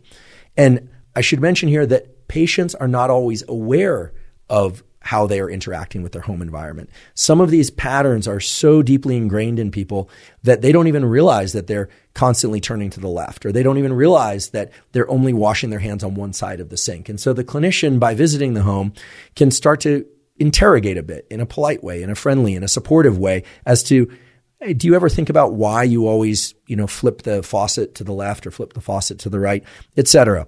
Now, we all do a lot of things that are habitual. We all do things that are somewhat regular from day to day. In fact, I would invite you to ask yourself, do you always put your toothbrush in the same location? Do you always cap the toothbrush before or after you use it? What sorts of things do you do? Wipe the little threading on the toothpaste or not? I'm somebody, I confess that I have about 3,500 pet peeves, but one of my pet peeves is toothpaste kind of on the thread of the toothpaste. It really bothers me. I don't know why. Almost as much as trying to wipe it off bothers me, which creates a certain challenge. And if I talk about this any further, then I think I would qualify for obsessive compulsive personality disorder. But I have to say, I don't experience a ton of anxiety about it. It doesn't govern my life. In fact, I realize that right now there are tubes of toothpaste that have toothpaste along the thread everywhere in the world. And it doesn't really bother me. I can still sit here and provide some information about OCD to you. It's not intrusive, at least not to my awareness. So by the home visit, the therapist can really start to explore through direct questioning and can allow the patient to explore through direct questioning of themselves the things that they might be conscious of and the things that they might not be conscious of that would qualify for OCD. So I'd like to just briefly summarize the key elements of cognitive behavioral therapy and exposure therapy and how they can be combined with drug treatments that are very effective. Much of what I'm going to talk about next relates to the data and indeed the practice of an incredible research scientist and clinician. So this is Helen Blair Simpson, or I should say Dr. Helen Blair Simpson, because she is indeed an MD, medical doctor, and a PhD, a research scientist at Columbia University School of Medicine, and one of the world's foremost experts, if not the expert. I would put her in a category of maybe just 1 to 3 people who is most knowledgeable about the mechanisms of OCD, is actively researching OCD in humans, trying to find new treatments, trying to unveil new mechanisms and expand on our current understanding, and who also treats OCD quite actively in her own clinic. Dr. Simpson gave a beautiful presentation in which she summarized some of the core elements of CBT and exposure therapy for the treatment of obsessive compulsive disorders.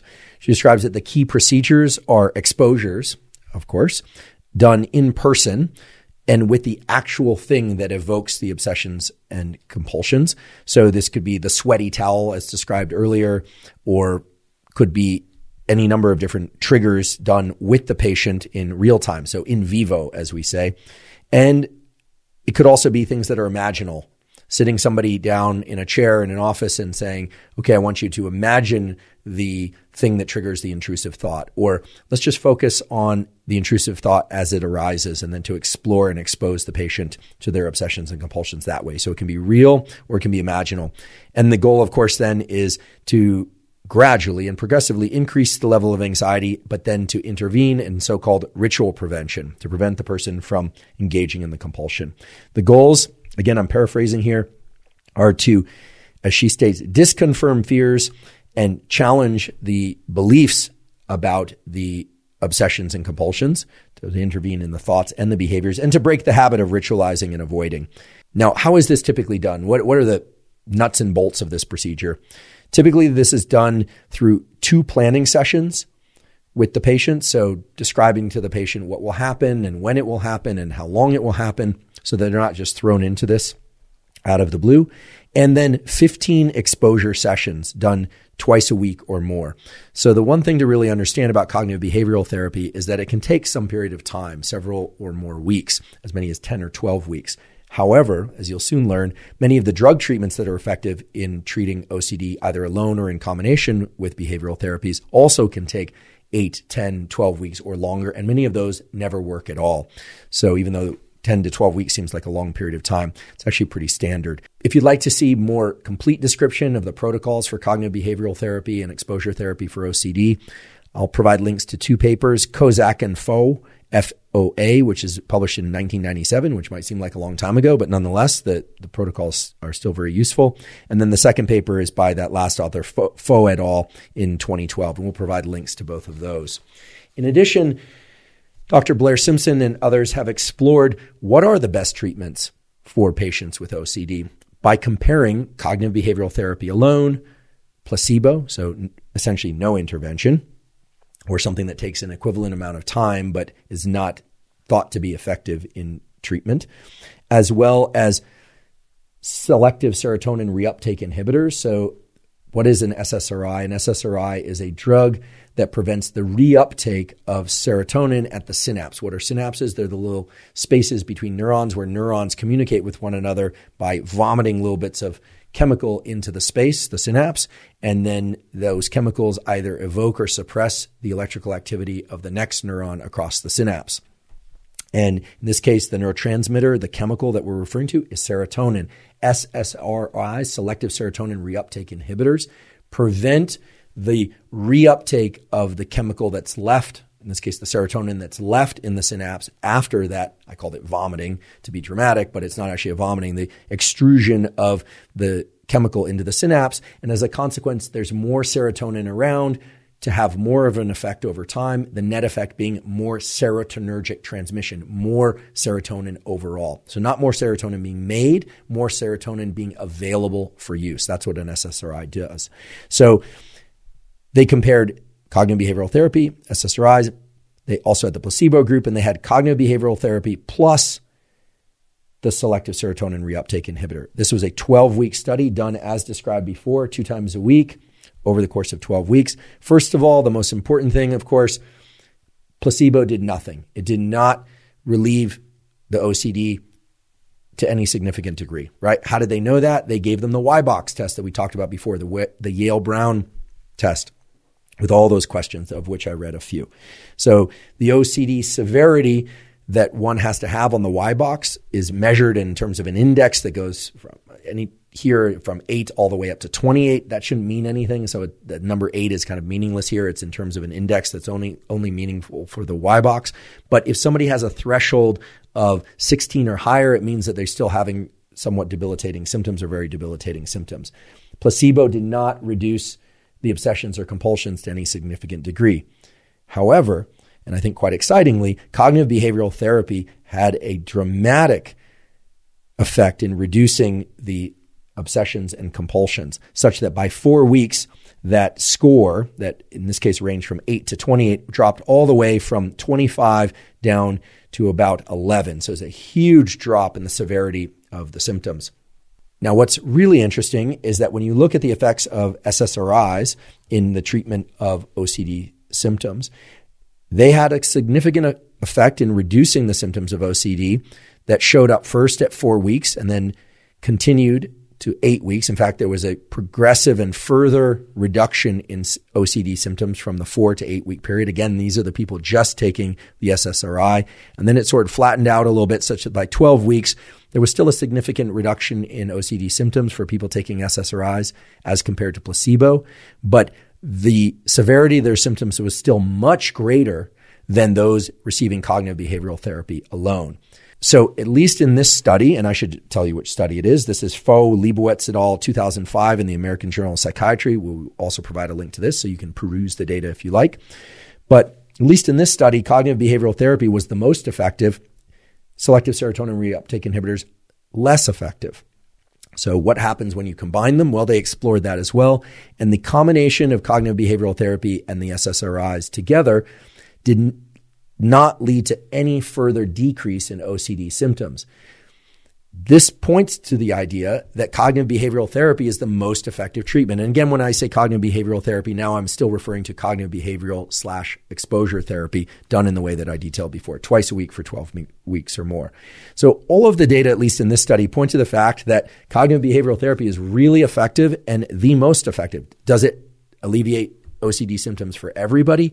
No. Is it very time consuming? Yes. Twice a week for 2 sessions or more of 15 minutes, sometimes in the office, plus there's homework, plus there can, in an ideal case, there's also home visits from the psychiatrist or psychologist. That's a lot of investment, a lot of time investment, to say nothing of the potential financial investment. Now, Dr. Blair Simpson has given some beautiful talks where she describes these data and also emphasizes the fact that despite the demonstrated power of cognitive behavioral therapy for the treatment of OCD, most people are given drug treatments simply because of the availability of those drug treatments. Now, when I say most people, I want to emphasize that I'm referring to most people who actually go seek treatment, because a really important thing to realize is that most people with OCD do not actually go seek evidence-based treatment. I want to repeat that. Most people with OCD do not seek evidence-based treatment, which is a tragic thing. One of the motivations for doing this podcast episode is to try and encourage people who think they may have persistent obsessions and compulsions to seek treatment, but most people don't, for a variety of reasons we spelled out earlier, shame, etc. Of those that do, the first line of attack is typically a prescription, most often an SSRI, although not always just SSRIs, because soon we'll talk about the somewhat common use of also prescribing a low dose of a neuroleptic or an antipsychotic. Not always, but often. So the important thing to understand here is that excellent researchers like Dr. Simpson understand that while there are treatments that we could say are best or are ideal based on the data, that doesn't necessarily mean that's what's being deployed most often in the general public. As a consequence, Dr. Simpson and others have explored in a very practical way whether or not it matters if somebody is getting SSRI treatment and is experiencing that reduction in OCD symptoms that, as you may recall, is more than what they would experience with placebo alone, but not as dramatic a reduction in OCD symptoms as they would get with cognitive behavioral therapy. And as I mentioned before, there was this exploration of combining drug treatment with cognitive behavioral therapy from the outset, but they also quite impressively explored what happens when people who are already taking SSRIs initiate cognitive behavioral therapy. This is a really wonderful thing that they've done this, because in doing that, first of all, they're acknowledging that there are many people out there who have sought treatment and are getting some relief from those SSRIs, but it perhaps is not as much relief as they could get. And they are actively acknowledging that many people are getting these drug treatments first. In fact, most often people are getting these drug treatments first. So what happens when you add in cognitive behavioral therapy? Well, the good news is when you add cognitive behavioral therapy to someone who's already taking SSRIs, that further improves their symptoms. Now, that's different than the results that I described before from the same laboratory, in fact, that if you combine cognitive behavioral therapy with SSRIs from the outset, there's no additional benefit of SSRI. However, as I just described, if someone is already taking an SSRI and they're experiencing a reduction in their OCD symptoms, by adding in cognitive behavioral therapy, there's a further reduction in the symptoms of OCD. So it's very important. So for those of you that have sought treatment and you're taking a SSRI, or if you're thinking about treatment and you're prescribed an SSRI, the ideal scenario really would be to combine the drug treatment with cognitive behavioral therapy, or in some cases, maybe cognitive behavioral therapy alone, although that's a decision that you really have to make with the close advice and oversight of a licensed physician, because of course these are prescription drugs. And anytime you're going to add or remove a prescription drug or change dosage, you really want to do that in close discussion with and on the advice of your physician. I don't just say that to protect me. I say that to protect you, and because it's just the right thing to do. So again, cognitive behavioral therapy is extremely powerful. Drug treatments seem less powerful, though if you're already on a drug treatment, adding cognitive behavioral therapy can really help. So I've been talking about SSRIs, and I described a little bit about how they work at a kind of superficial level of keeping more serotonin in the synapse so that more serotonin can be in action as opposed to gobbled back up by those neurons. I should just mention what some of the selective serotonin reuptake inhibitors are. So things like clomipramine, which is not entirely selective. I should say that one generally falls into a category of less selective. So it can impair or can enhance some of the other neurotransmitter or neuromodulator systems like epinephrine, et cetera. The selective serotonin reuptake inhibitors are, at least the classic ones, are fluoxetine, Prozac, fluvoxamine, Fluvox, paroxetine, sertraline, citalopram, et cetera, et cetera. There are about 6 classic SSRIs. Some of them, like citalopram, are used in children and are available in pediatric doses. Some, like Prozac, may or may not be used in children. The details of which SSRIs, et cetera, is a very extensive literature and discussion. And I think it's safe to say that which drugs to use and at which dosage and whether or not to continue the same dosage over time depends a lot on the individual variation that people express and the responses that they have. All of these drugs, in fact, I think we can say all drugs have side effects. The question is how detrimental those side effects are to daily life. The SSRIs are well known to have effects on appetite. In some cases, they abolish appetite. In some cases, they just reduce it a little bit. In some cases, they increase appetite. Really is highly individual. They can have effects on libido. For instance, they can reduce sex drive sometimes in a dose-dependent way, sometimes in a way that's more like a step function, where people are fine at, say, 5 or 10 milligrams, but then they get to 15 milligrams and there's a cliff for their libido. That can happen. It really depends. Please don't take those dosages as exact values, because this is going to depend on what they're being used for, depression or anxiety or OCD, and it's also going to depend on the drug, et cetera. I just threw out those numbers as a way to illustrate what a kind of a step function would look like. It's not gradual, it's immediate at a given dose is what that means. The other thing is that some of these drugs will have transient effects, so side effects that show up and then disappear. Or sadly, people will sometimes take these drugs for a while and then side effects will surface later that weren't there previously, depending on life factors, nutrition factors. So it's a very complicated landscape overall. And that's why it's really important to explore any kind of drug treatment, SSRI or otherwise, really in close communication with a psychiatrist who really understands the pharmacokinetics and has a lot of patient history and experience with them. So what I'm about to tell you next is most certainly going to come as a big surprise, which is that despite the fact that the selective serotonin reuptake inhibitors can be effective in reducing the symptoms of OCD, at least somewhat, and certainly more than placebo, there is very little, if any, evidence that the serotonin system is disrupted in OCD. And I have to point out that this is a somewhat consistent theme in the field of psychiatry. That is, a given drug can be very effective or even partially effective in reducing symptoms or in changing the overall landscape of a psychiatric disorder or illness. And yet there is very little, if any, evidence that that particular system is what's causal for OCD or anxiety or depression, et cetera. This is just the landscape that we're living in terms of our understanding of the brain and psychiatry and the ways of treating brain disorders. So as a consequence, there are a huge number of academic reviews that clinicians and research scientists have generated and read and share. One of the more, I think, thorough ones in recent years was published in 2021. I'll provide a link to this. This is by an truly excellent researcher from Yale University School of Medicine. I should say not just a researcher, but a clinician scientist, again, an MD, PhD. This is Christopher Pittenger, and the title of the review is Pharmacotherapeutic Strategies and New Targets in OCD. And again, we'll provide a link to it. As this is a just gorgeous review describing, as I just told you, that the serotonin system isn't really disrupted in OCD, and yet SSRIs can be very effective. The review goes on to explore even what sorts of receptors for serotonin might be involved, if it's in fact the case that serotonin is a culprit in the creation of OCD symptoms. Talk about the serotonin 2A receptor and the serotonin 1A receptor. Why am I mentioning all that detail if, in fact, it's not clear serotonin is involved? Because I'll just tell you right now, there is currently a lot of interest in whether or not some of the psychedelics, in particular psilocybin, can be effective in the treatment of OCD. Psilocybin has been shown in various clinical trials, in particular the clinical trials done at Johns Hopkins School of Medicine by Matthew Johnson and others. Matthew was on the Huberman Lab podcast. He's been on the Tim Ferriss podcast. He's been on the Lex Friedman podcast. He's a world-class researcher on the use of psychedelics for depression and other psychiatric challenges. And their psilocybin treatment has been seen, at least in those trials, to be very effective in the treatment of certain kinds of major depression.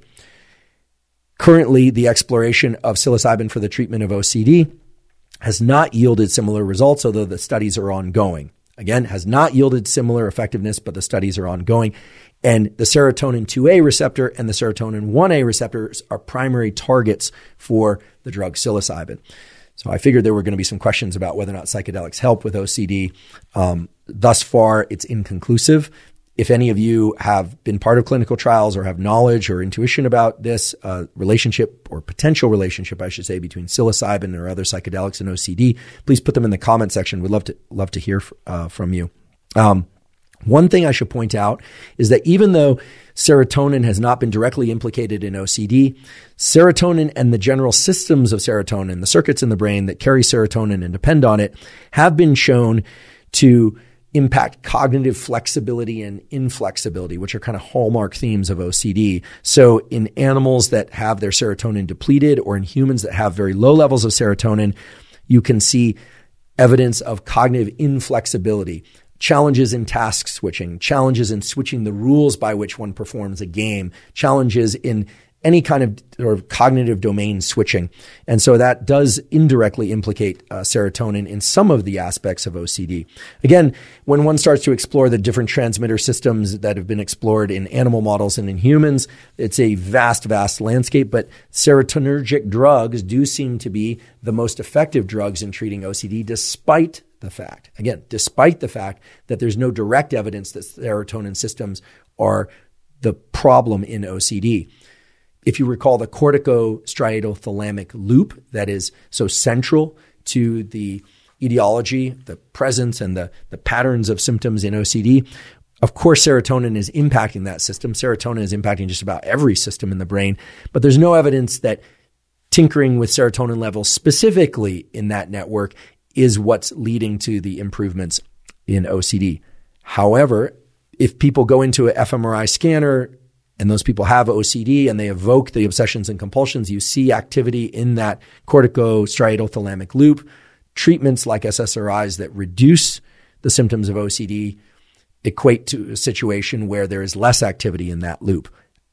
And I should point out cognitive behavioral therapy, which we have no reason to believe only taps into the serotonin system. I think it would be an extreme stretch. It would be false, actually, to say that cognitive behavioral therapy taps only into the serotonin system. Clearly, it's going to affect a huge number of circuits and neurochemical systems. Well, people who do cognitive behavioral therapy and find some relief for OCD, they also show reductions in those corticostriatothalamic loops.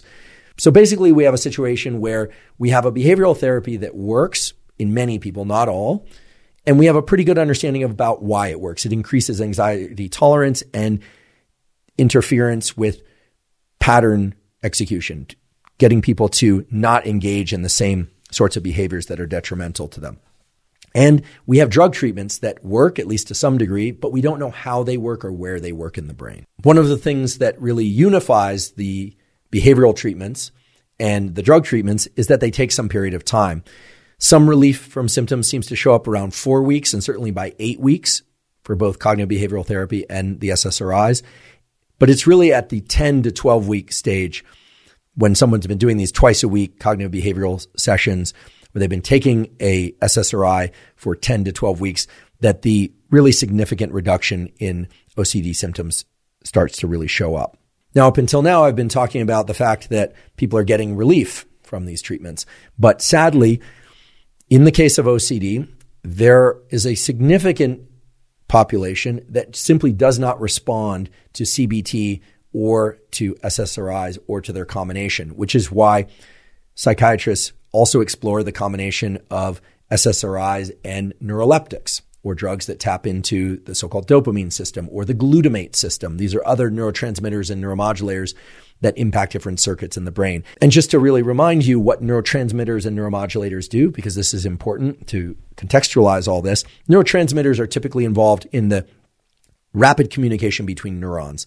And the two most common neurotransmitters for that are the neurotransmitter glutamate, which we say is excitatory, meaning when it's released into the synapse, it causes the next neuron to be more active or active, and GABA, which is a neurotransmitter that is inhibitory, meaning when it's released into the synapse, typically, not always, but typically, that GABA is going to encourage the next neuron to be less electrically active or even silence its activity.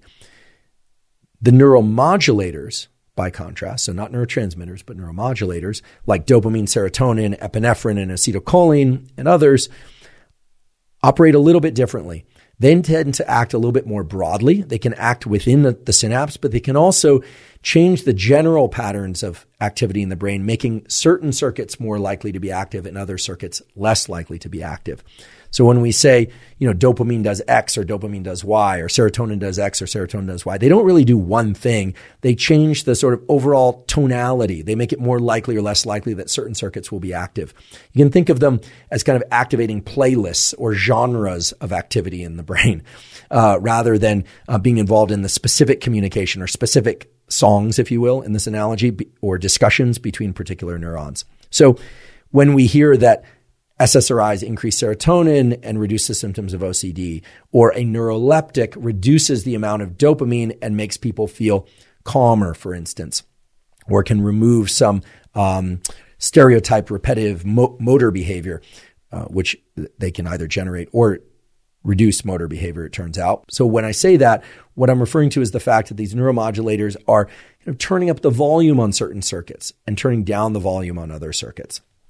I say that because if you are going to explore drug treatments, again, with a licensed physician, if you're going to explore drug treatments for OCD, and in particular, if you are not getting results from SSRIs, or you're not getting results from cognitive behavioral therapy, or the side effect profiles of the drugs that you're taking for OCD are causing problems that you don't want to take them, well, then it's important to understand that anytime you take one of these drugs, they're not acting specifically on the corticostriatal thalamic circuit. That would be wonderful. That's the future of psychiatry. But as now, when you take a drug, it acts systemically. So it's impacting serotonin in your gut. It's also impacting serotonin in other areas of the brain, hence the effects on things like digestion or libido or any number of different things that serotonin is involved in.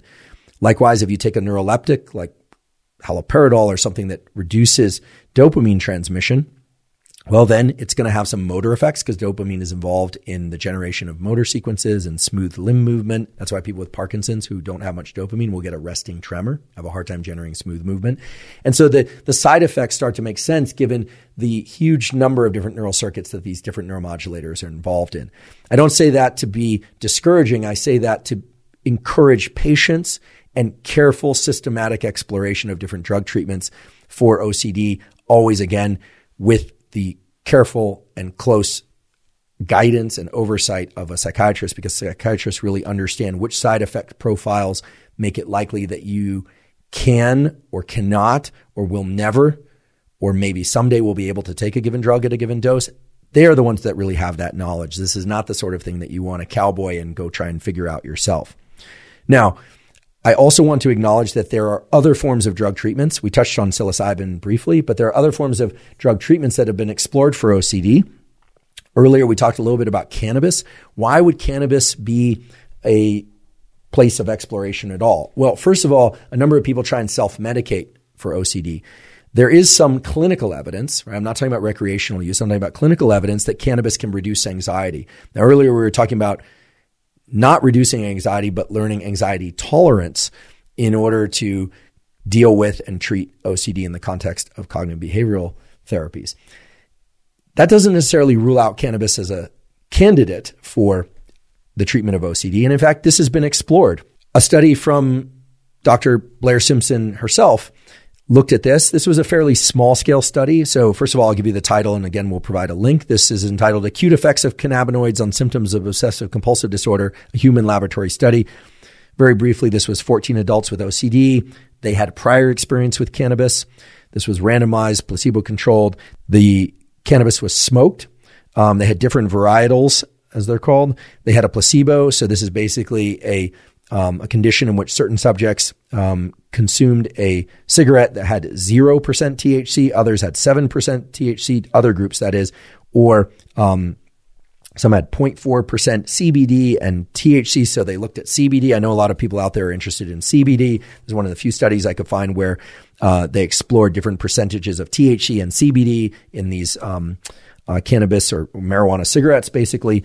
The total amount that they consumed, I believe, was 800 milligrams. These, again, are not suggestions. These are just simply reporting what's in this study. You can, again, I'll provide a link. They looked at OCD symptoms ratings. They looked at cardiovascular effects. They had a large number of different things that they explored. And I should say this study was done in 2020, and it was the first placebo-controlled investigation of cannabis in adults with obsessive compulsive disorder. Pretty interesting. And I'm just reading from their conclusions here. The data suggests that smoked cannabis, whether containing primarily THC or CBD, remember they looked at different concentrations of those, has little acute impact, meaning immediate impact on OCD symptoms, and yields smaller reductions in anxiety compared to placebo. So they did not see when I say a positive effect, I mean a ameliorative effect, an effect in reducing symptoms of OCD from cannabis or CBD, which, it's unfortunate. I think it's unfortunate anytime a treatment doesn't work, but nonetheless, those are the data. I'm sure there are going to be other studies. I'm sure there are also going to be people in the YouTube comments section saying that cannabis and CBD helps their OCD symptoms. At least I anticipate there probably will. Almost everything I say here, somebody will contradict it with something from their experience, which I encourage, by the way. I want to hear about your experience with certain things, even if it's not from randomized placebo-controlled studies. I still find it very interesting to know what people are doing and what they're experiencing. I think that's one of the better uses of social media comment sections, is to be able to share some of that, not in an advice-giving way or a prescriptive way, but simply as a way to share and encourage different types of exploration. There are other sorts of drug treatments that are gaining popularity for OCD, at least in the research realm. One treatment that is a legal, legal, right? Sometimes when I say legal, sometimes people think I say illegal, but that is legal, at least by prescription in the United States, is ketamine. The actions of ketamine are somewhat complex, although we know, for instance, that ketamine acts on the glutamate system. It tends to disrupt the transmission, or the relationship, I should say, between glutamate, right? Not glutamine, not the amino acid, but glutamate, the neurotransmitter, and the so-called NMDA, the N-methyl D-aspartate receptor, which is a receptor that's very special in the nervous system, because when glutamate binds to the NMDA receptor, it tends to offer the opportunity for that particular synapse to get stronger, so-called neuroplasticity. And ketamine is essentially an antagonist, although it works through a complicated mechanism. It tends to block that binding of glutamate to the NMDA receptor, or the effectiveness of that. Ketamine therapy is now being used quite extensively for the treatment of trauma and for depression. It leads to a dissociative state. It's a so-called dissociative analgesic. And there are a variety of ways in which that happens. We did an episode on depression. We're going to do another entire episode all about ketamine, describing the networks that ketamine impacts, et cetera. Ketamine therapies are being explored for OCD. As of now, the data look somewhat promising, but there's still a lot more work that needs to be done. My read of the data are that the more extensive clinical trials have not happened yet. The smaller studies that have happened reveal that some patients do get some relief from ketamine therapy for OCD, but there was nothing overwhelmingly pointing to the fact that ketamine is a magic bullet for OCD treatment. So cannabis CBD, at least now, even though it's one smaller study, there's no real evidence that it can alleviate OCD symptoms. If there are new studies published soon, I'll be sure to update you. And if you see those studies, please send them to me. Ketamine therapy, the jury is still out. Psilocybin, the jury is still out. These are early days. Another treatment that's becoming somewhat common, or at least people are commonly excited about, is transcranial magnetic stimulation. So this is the use of a magnetic coil. This is completely non-invasive, placed on one portion of the skull, and one can direct magnetic energy toward particular areas of the brain to either suppress, or nowadays you can also activate particular brain regions.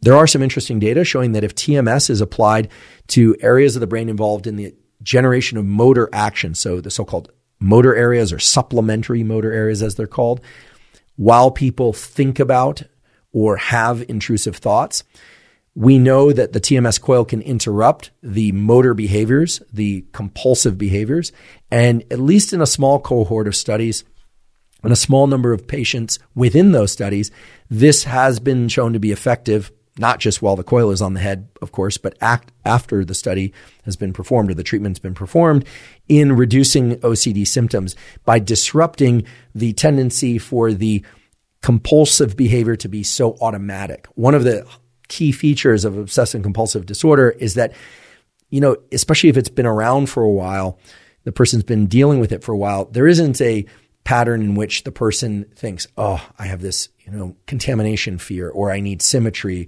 or I'm kind of obsessed to count to the number 7, and then they pause and they go, ooh, and then they do it. No, typically there's a very close pairing of the obsession and the compulsion in time, so that somebody's walking down the street thinking 1, 2, 3, 4, 5, 6, 7, 1, 2, 3, 4, 5, 6, 7, 7, 7, and then they're doing this in such rapid succession because the obsessions are coming up so quickly, right? Thoughts can be generated very quickly. And then they're generating the compulsions as a way to beat down or to try and suppress that anxiety. And then it comes right back up again at even stronger, as I described earlier. So transcranial magnetic stimulation seems to intervene in these very fast processes.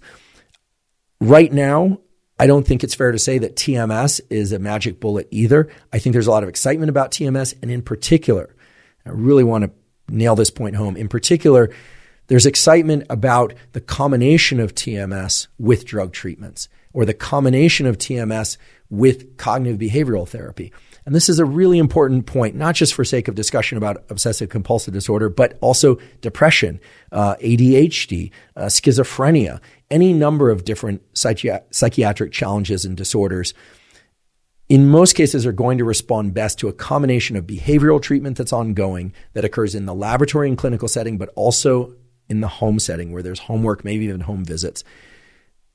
Drug treatments, often, not always, are a terrific augment to those cognitive behavioral therapies or other behavioral therapies. And then now we are living in the age of brain-machine interface. You have companies like Neuralink that I think it's fair to say are going to enter the brain-machine interface world first through the treatment of certain syndromes, right? Movement syndromes or psychiatric syndromes, probably before they start putting electrodes into the brain to stimulate enhanced memory or enhanced cognition. Who knows? I don't know exactly what they're doing behind the walls of Neuralink, but I have to imagine, in fact, I would wager, maybe not both arms, but I'll wager my left arm, that the first set of FDA-approved technologies to come out of companies like Neuralink are going to be those for the treatment of things like Parkinson's and movement disorders and cognitive disorders, rather than shall we say, kind of recreational cognitive enhancement or things of that sort.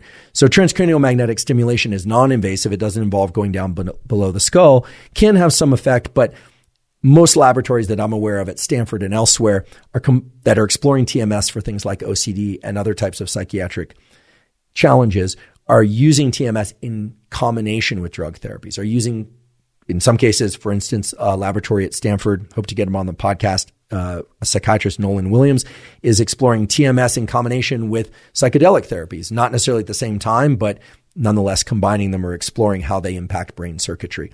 So if you have OCD, should you run out and get TMS, or should you try ketamine therapy, of course, with a licensed physician? I think it's too early to say yes. I think the answer is we need to wait and see. I think cognitive behavioral therapy, the SSRIs, and some other drug treatments like neuroleptics combined with SSRIs and cognitive behavioral therapy are where the real bulk of the data are. I want to make one additional point about cannabis CBD as it relates to obsessive compulsive disorder. To me, it's not at all surprising that cannabis CBD did not improve symptoms of OCD, because in my discussion with Dr. Paul Conti a few weeks ago, and I should mention Dr. Conti is indeed a medical doctor, a psychiatrist, we were talking about cannabis and its various uses because it does have some clinical applications.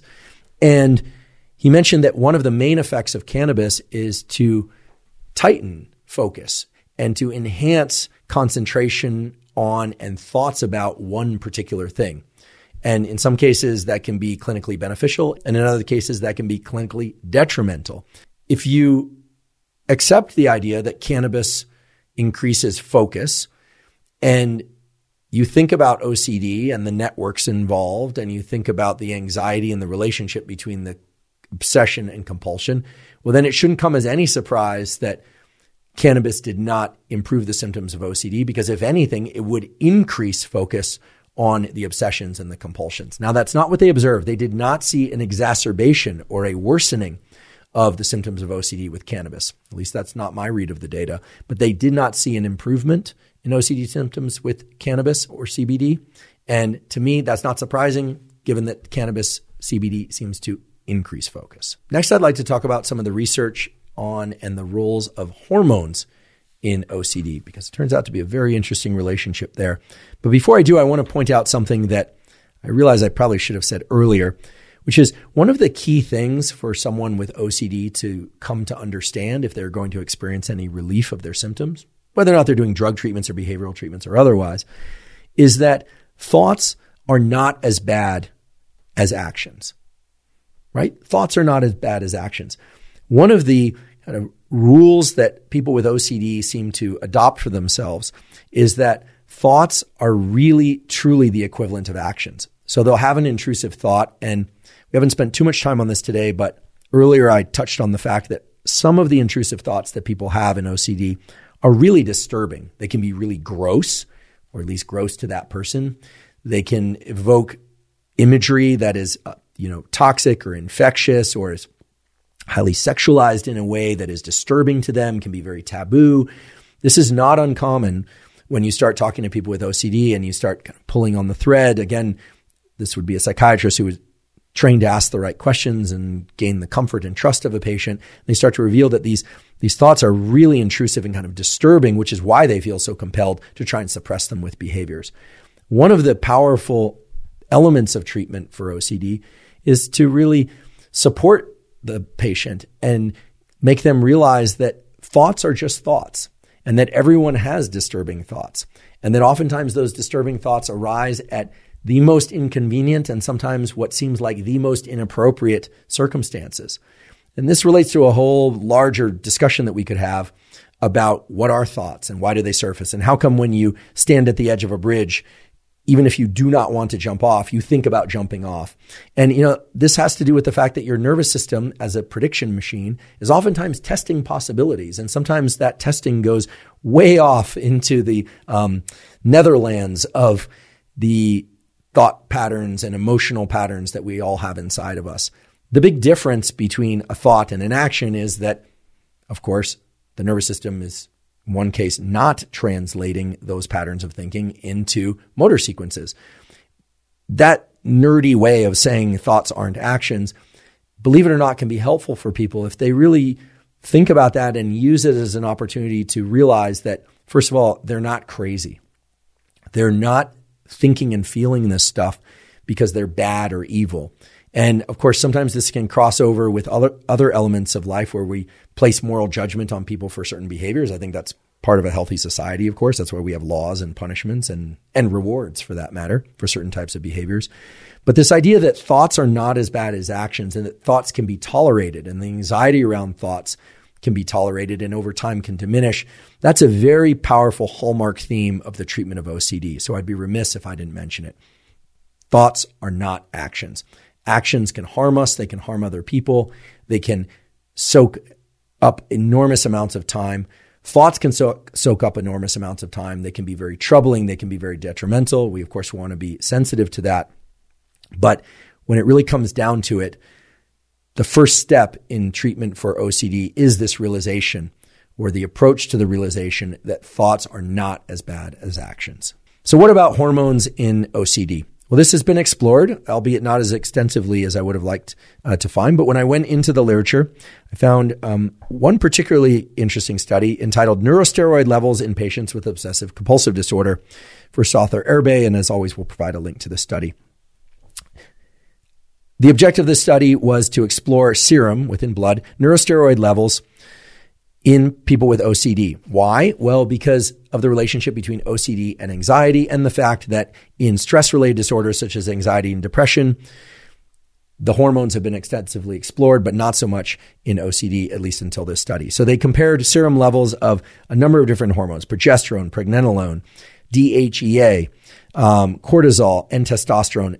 This was done in 30 patients with OCD and 30 healthy controls. So it's not a huge study, but it's enough to draw some pretty nice conclusions. These subjects were 18 to 49 years old, and the controls were age and sex matched, healthy volunteers. Again, no OCD. What was the basic takeaway from the study? The basic takeaway from the study was that in females with OCD, there was evidence for significantly elevated cortisol and DHEA.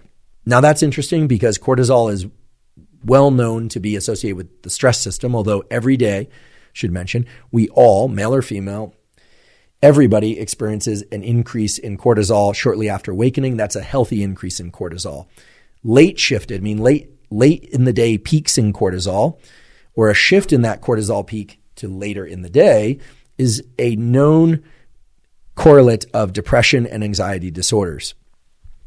So the fact that cortisol is elevated and DHEA are elevated in female patients with OCD suggests that the cortisol is either reflective of or causal for the increase in anxiety. We don't know the direction of that effect. Now, in male patients with OCD, there was evidence for increased cortisol. Again, not surprising given the role of anxiety in cortisol, or I should say, given the role of cortisol in anxiety and the increasing anxiety seen in OCD. But there were also significant reductions in testosterone, which should also not surprise us because cortisol and testosterone more or less compete in some fashion for their own production. Both are derived from the molecule cholesterol, and there are certain biochemical pathways that can either direct that cholesterol molecule toward cortisol synthesis or testosterone synthesis, but not both. So they compete. So when cortisol goes up in general, not always, but in general, testosterone goes down and vice versa. If you want to learn more about the relationship between cortisol and testosterone, and there are even some tools to try and optimize those ratios in both males and females, you can find that in our episode on optimizing testosterone and estrogen. That's at hubermanlab.com. Now, I would say the most interesting aspect of this study is not that DHEA and cortisol are elevated in females with OCD, or that cortisol and testosterone have this opposite effect, cortisol up and testosterone down in males with OCD, but rather the relationship between all of those, DHEA, cortisol, and testosterone, in terms of GABA. GABA, again, being this inhibitory neurotransmitter that tends to quiet certain neuronal pathways. It does different things at different synapses, but in general, the more GABA that's present, the more inhibition that's present, and therefore the more suppression of neural activity.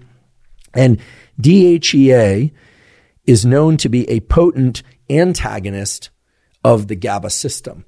Okay, so here we have elevated DHEA in females. And I should also mention that testosterone is also known to tap into the GABA system. Typically, when testosterone is elevated, GABA transmission at least is slightly elevated. So here we have a situation in which the pattern of hormones in females and males with OCD are different from those in people without OCD, such that GABA transmission is altered, and the net effect would be an overall reduction in GABA.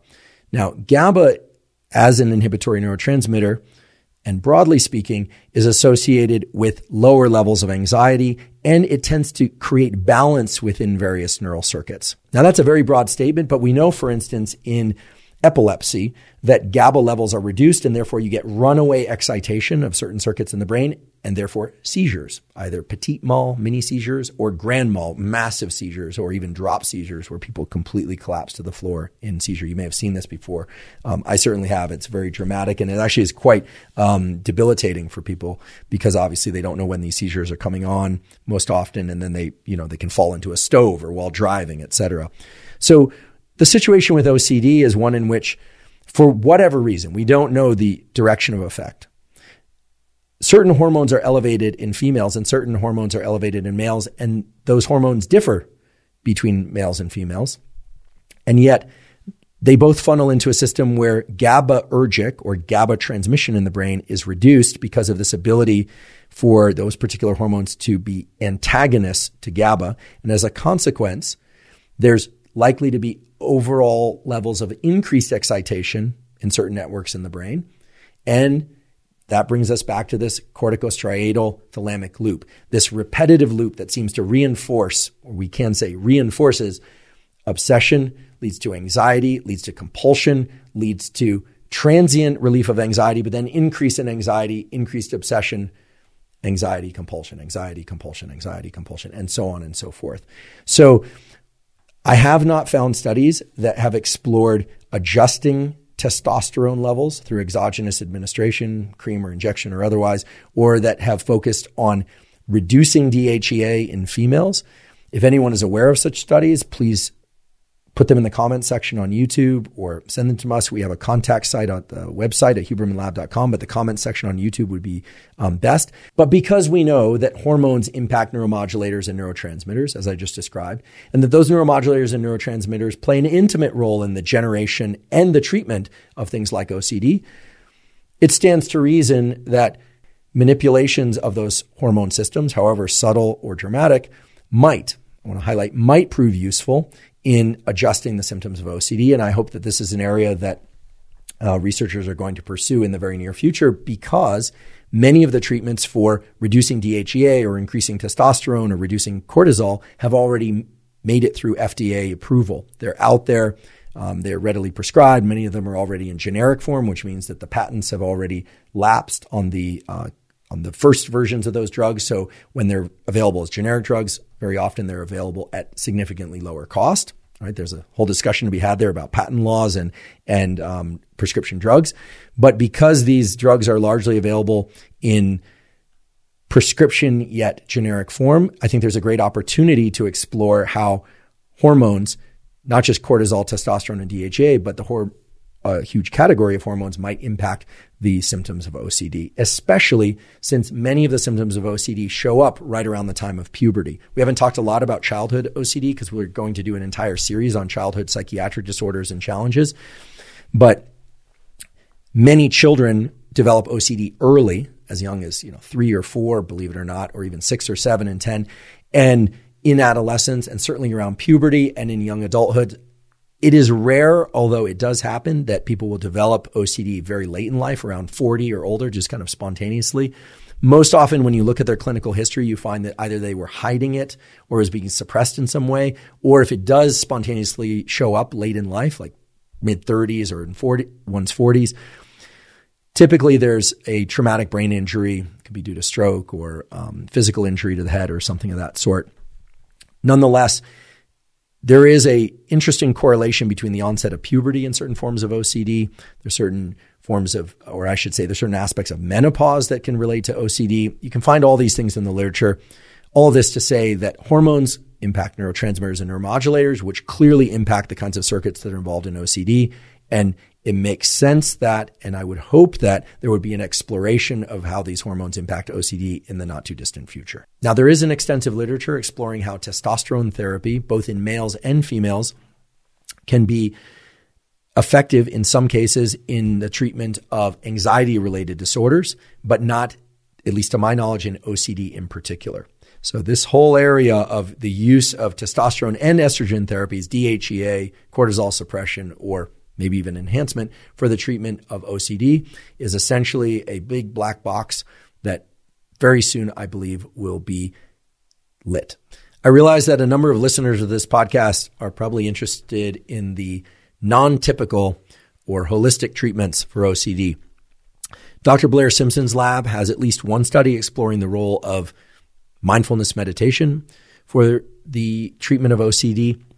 There, the data are a little bit complicated. And I should mention that good things are happening, at least in the United States, probably elsewhere as well.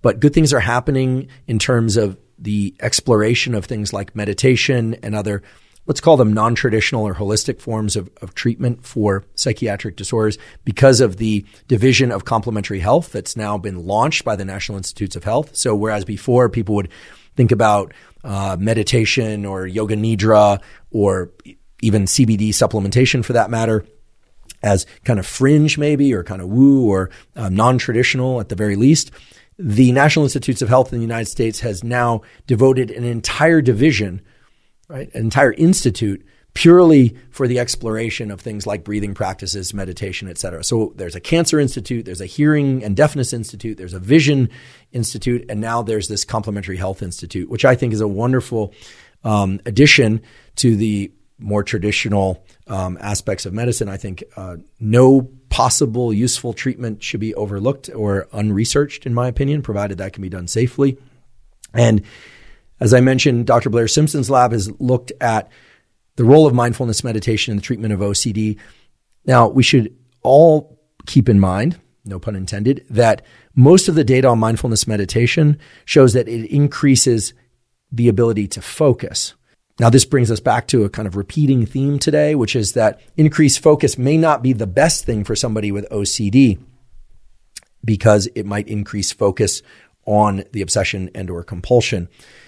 Turns out that mindfulness meditation can be useful in the treatment of OCD, but mainly by way of how it impacts the focus on and the ability to engage in cognitive behavioral therapies. So it's very unlikely, at least by my read of the data, to be a direct effect of meditation on relieving the symptoms. Rather, it seems that meditation is increasing focus on things like cognitive behavioral therapy homework and to not focus on other things and therefore indirectly improving the symptoms of OCD. Now, somewhat surprisingly, at least to me, there have also been a fairly large number of studies exploring how nutraceuticals, as they're sometimes called, supplements that are available over the counter can impact the treatment of obsessive compulsive disorder.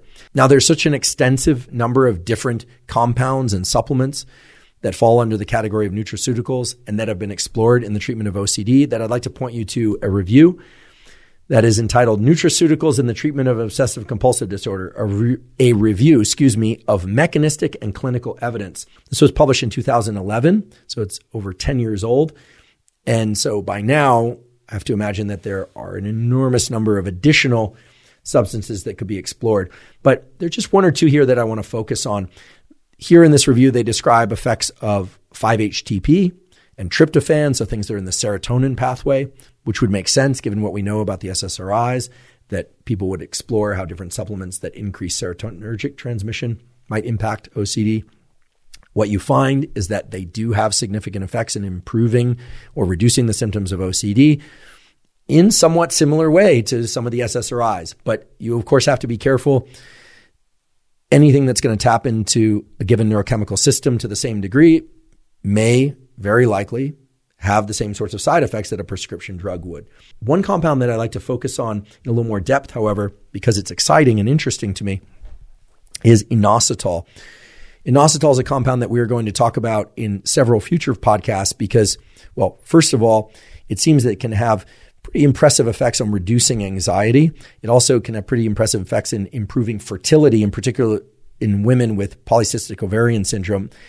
And here I'm referring specifically to myo-inositol because it comes in several forms. And it does appear that 900 milligrams of inositol can improve sleep and can reduce anxiety, perhaps when taken at that dosage or higher dosages. I will just confess, first of all, I don't have OCD, although I will also confess that when I was a child, I had a transient tic. I've talked about this on podcasts before. It was a grunting tic. So when I was about 6 or 7, I recall a trip to Washington, D.C. with my family where I was feeling a strong desire or need even, as I recall, to grunt in order to clear something in my throat, but I didn't have anything in my throat. I didn't have a cold or any postnasal drip. It was really just the feeling that I needed to do that to release some sort of tension. And I remember my dad at the time telling me, don't do that. Don't do that. It's not good to grunt or something like that. I think he saw that it was kind of compulsive behavior. And so I would actually hide in the backseat of the rental car and do it, or I'd hide in my room. Fortunately for me, it was transient. I think about 6 months or a year later, it disappeared. Although I did notice, actually an ex-girlfriend of mine pointed out that when I get very tired and I've been working very long hours, sometimes that grunting tic will reappear. What does that mean? Do I have Tourette's? I don't know. Maybe. I was never diagnosed with Tourette's. Do I have OCD? Maybe. I certainly could be accused of having obsessive compulsive personality disorder, which we'll talk about still in a few minutes. But the point here is that many children transiently express tics or low-level Tourette's or OCD, and again, transiently, and it disappears over time. So inositol has been explored in a bunch of different contexts, including for tics and OCD, et cetera. Going back to inositol and its current use, or I should say my current use, I've been taking 900 milligrams of inositol as an addition to my existing toolkit for sleep, which I've talked about many times on this podcast and other podcasts. Consists of magnesium threonate, apigenin, and theanine. If you want to know more about that kit, you can go to our newsletter, Neural Network newsletter at hubermanlab.com. The toolkit for sleep is there. You don't even have to sign up for the newsletter, but it'll give you a flavor of the sorts of things that are in the newsletter. In any case, I've been experimenting a bit with taking 900 milligrams of myo-inositol, either alone or combination with that sleep kit. And I must say the sleep I've been getting on inositol is extremely deep and does seem to lead to enhanced levels of focus and alertness during the day. And perhaps you're noticing that because I'm talking more quickly on this podcast than in previous podcasts. No, I'm just kidding. I don't think the two things relate in any kind of causal way. The point here is that inositol is known to be pretty effective in reducing anxiety, but when taken at very high dosages. Can it do the same at low dosages? We don't know. I would consider 900 milligrams a low dose. Most of this, given the fact that most of the studies of inositol have explored very high dosages, like even 10 or 12 grams per day, which I must say seems exceedingly high. And they do report that some of the subjects in those experiments actually stopped taking the inositol because of gastric discomfort or gastric distress, as it's called. So I've reported my results with sleep in a kind of anecdotal way. They certainly aren't peer-reviewed studies that I described about my own experience in an anecdotal way. But nonetheless, it's been explored that things like glycine, which is an amino acid, which also acts as an inhibitory neurotransmitter in the brain, taken at very high dosages, 60 grams per day. That is a absolutely astonishingly high amount of glycine. I would not recommend taking that much glycine unless you're part of a study where they tell you to and you know it's safe. 18 grams, of inositol. These are very, very high dosages used in these studies. Nonetheless, there's some interesting data about inositol leading to some alleviation of OCD symptoms or partial alleviation of OCD symptoms in as little as 2 weeks after initiating the supplement protocol. So I think there's a great future for these nutraceuticals, meaning I think more systematic exploration, in particular of lower dosages in the context of OCD treatment. And as we saw before for the SSRIs and other prescription drug treatments, I think there really needs to be an exploration of these nutraceuticals in combination with behavioral therapies, and who knows, maybe with brain-machine interface like cranial magnetic stimulation as well. Now, way back at the beginning of the episode, I alluded to the fact that OCD is one thing, obsessive compulsive disorder, and it's truly a disorder, and it's truly debilitating, and it's extremely common. And then there's this other thing called obsessive compulsive personality disorder, which is distinct from that, does not have the intrusive component. So people don't feel overwhelmed or overtaken by these thoughts. Rather, they find that the obsessions can sometimes serve them or they even welcome them. And I think many of us know people like this. I perhaps even could be accused, or who knows, maybe have been accused of having an obsessive compulsive personality at times. Why do I draw this distinction? Well, first of all, we've come to a point in human history, I think in large part because of social media, but also in large part because there are a number of discussions being held about mental health that have brought terms like trauma, depression, OCD, etc., into the common vernacular so that people will say, oh, you're so OCD, or someone will say, I was traumatized by that, or I was traumatized by this. We should be very careful, right? I'm certainly not the word police, but we should be very careful in the use of certain types of language, especially language that has real psychiatric and psychological definitions, because it can really draw us off course in providing relief for some of these syndromes. For instance, the word trauma is thrown around left and right nowadays. I was traumatized by this, or that caused trauma, or you're giving me trauma. Listen, I realize that many people are traumatized by certain events, including things that are said to them. I absolutely acknowledge that. Hence our episodes on trauma and trauma treatment, several of them, in fact. Dr. Conti, Dr. David Spiegel, and then dedicated solo episodes with just me blabbing about trauma and trauma treatment. But as Dr. Conti so appropriately pointed out, trauma is really something that changes our neural circuitry and therefore our thoughts and our behaviors in a very persistent way that is detrimental to us. Not every bad event is traumatizing. Not everything that we dislike or even that we hate or that feels terrible to us is traumatizing. For something to reach the level of trauma, it really needs to change our neural circuitry and therefore our thoughts and our behaviors in a persistent way that is maladaptive for us. Similarly, just calling someone obsessive is one thing.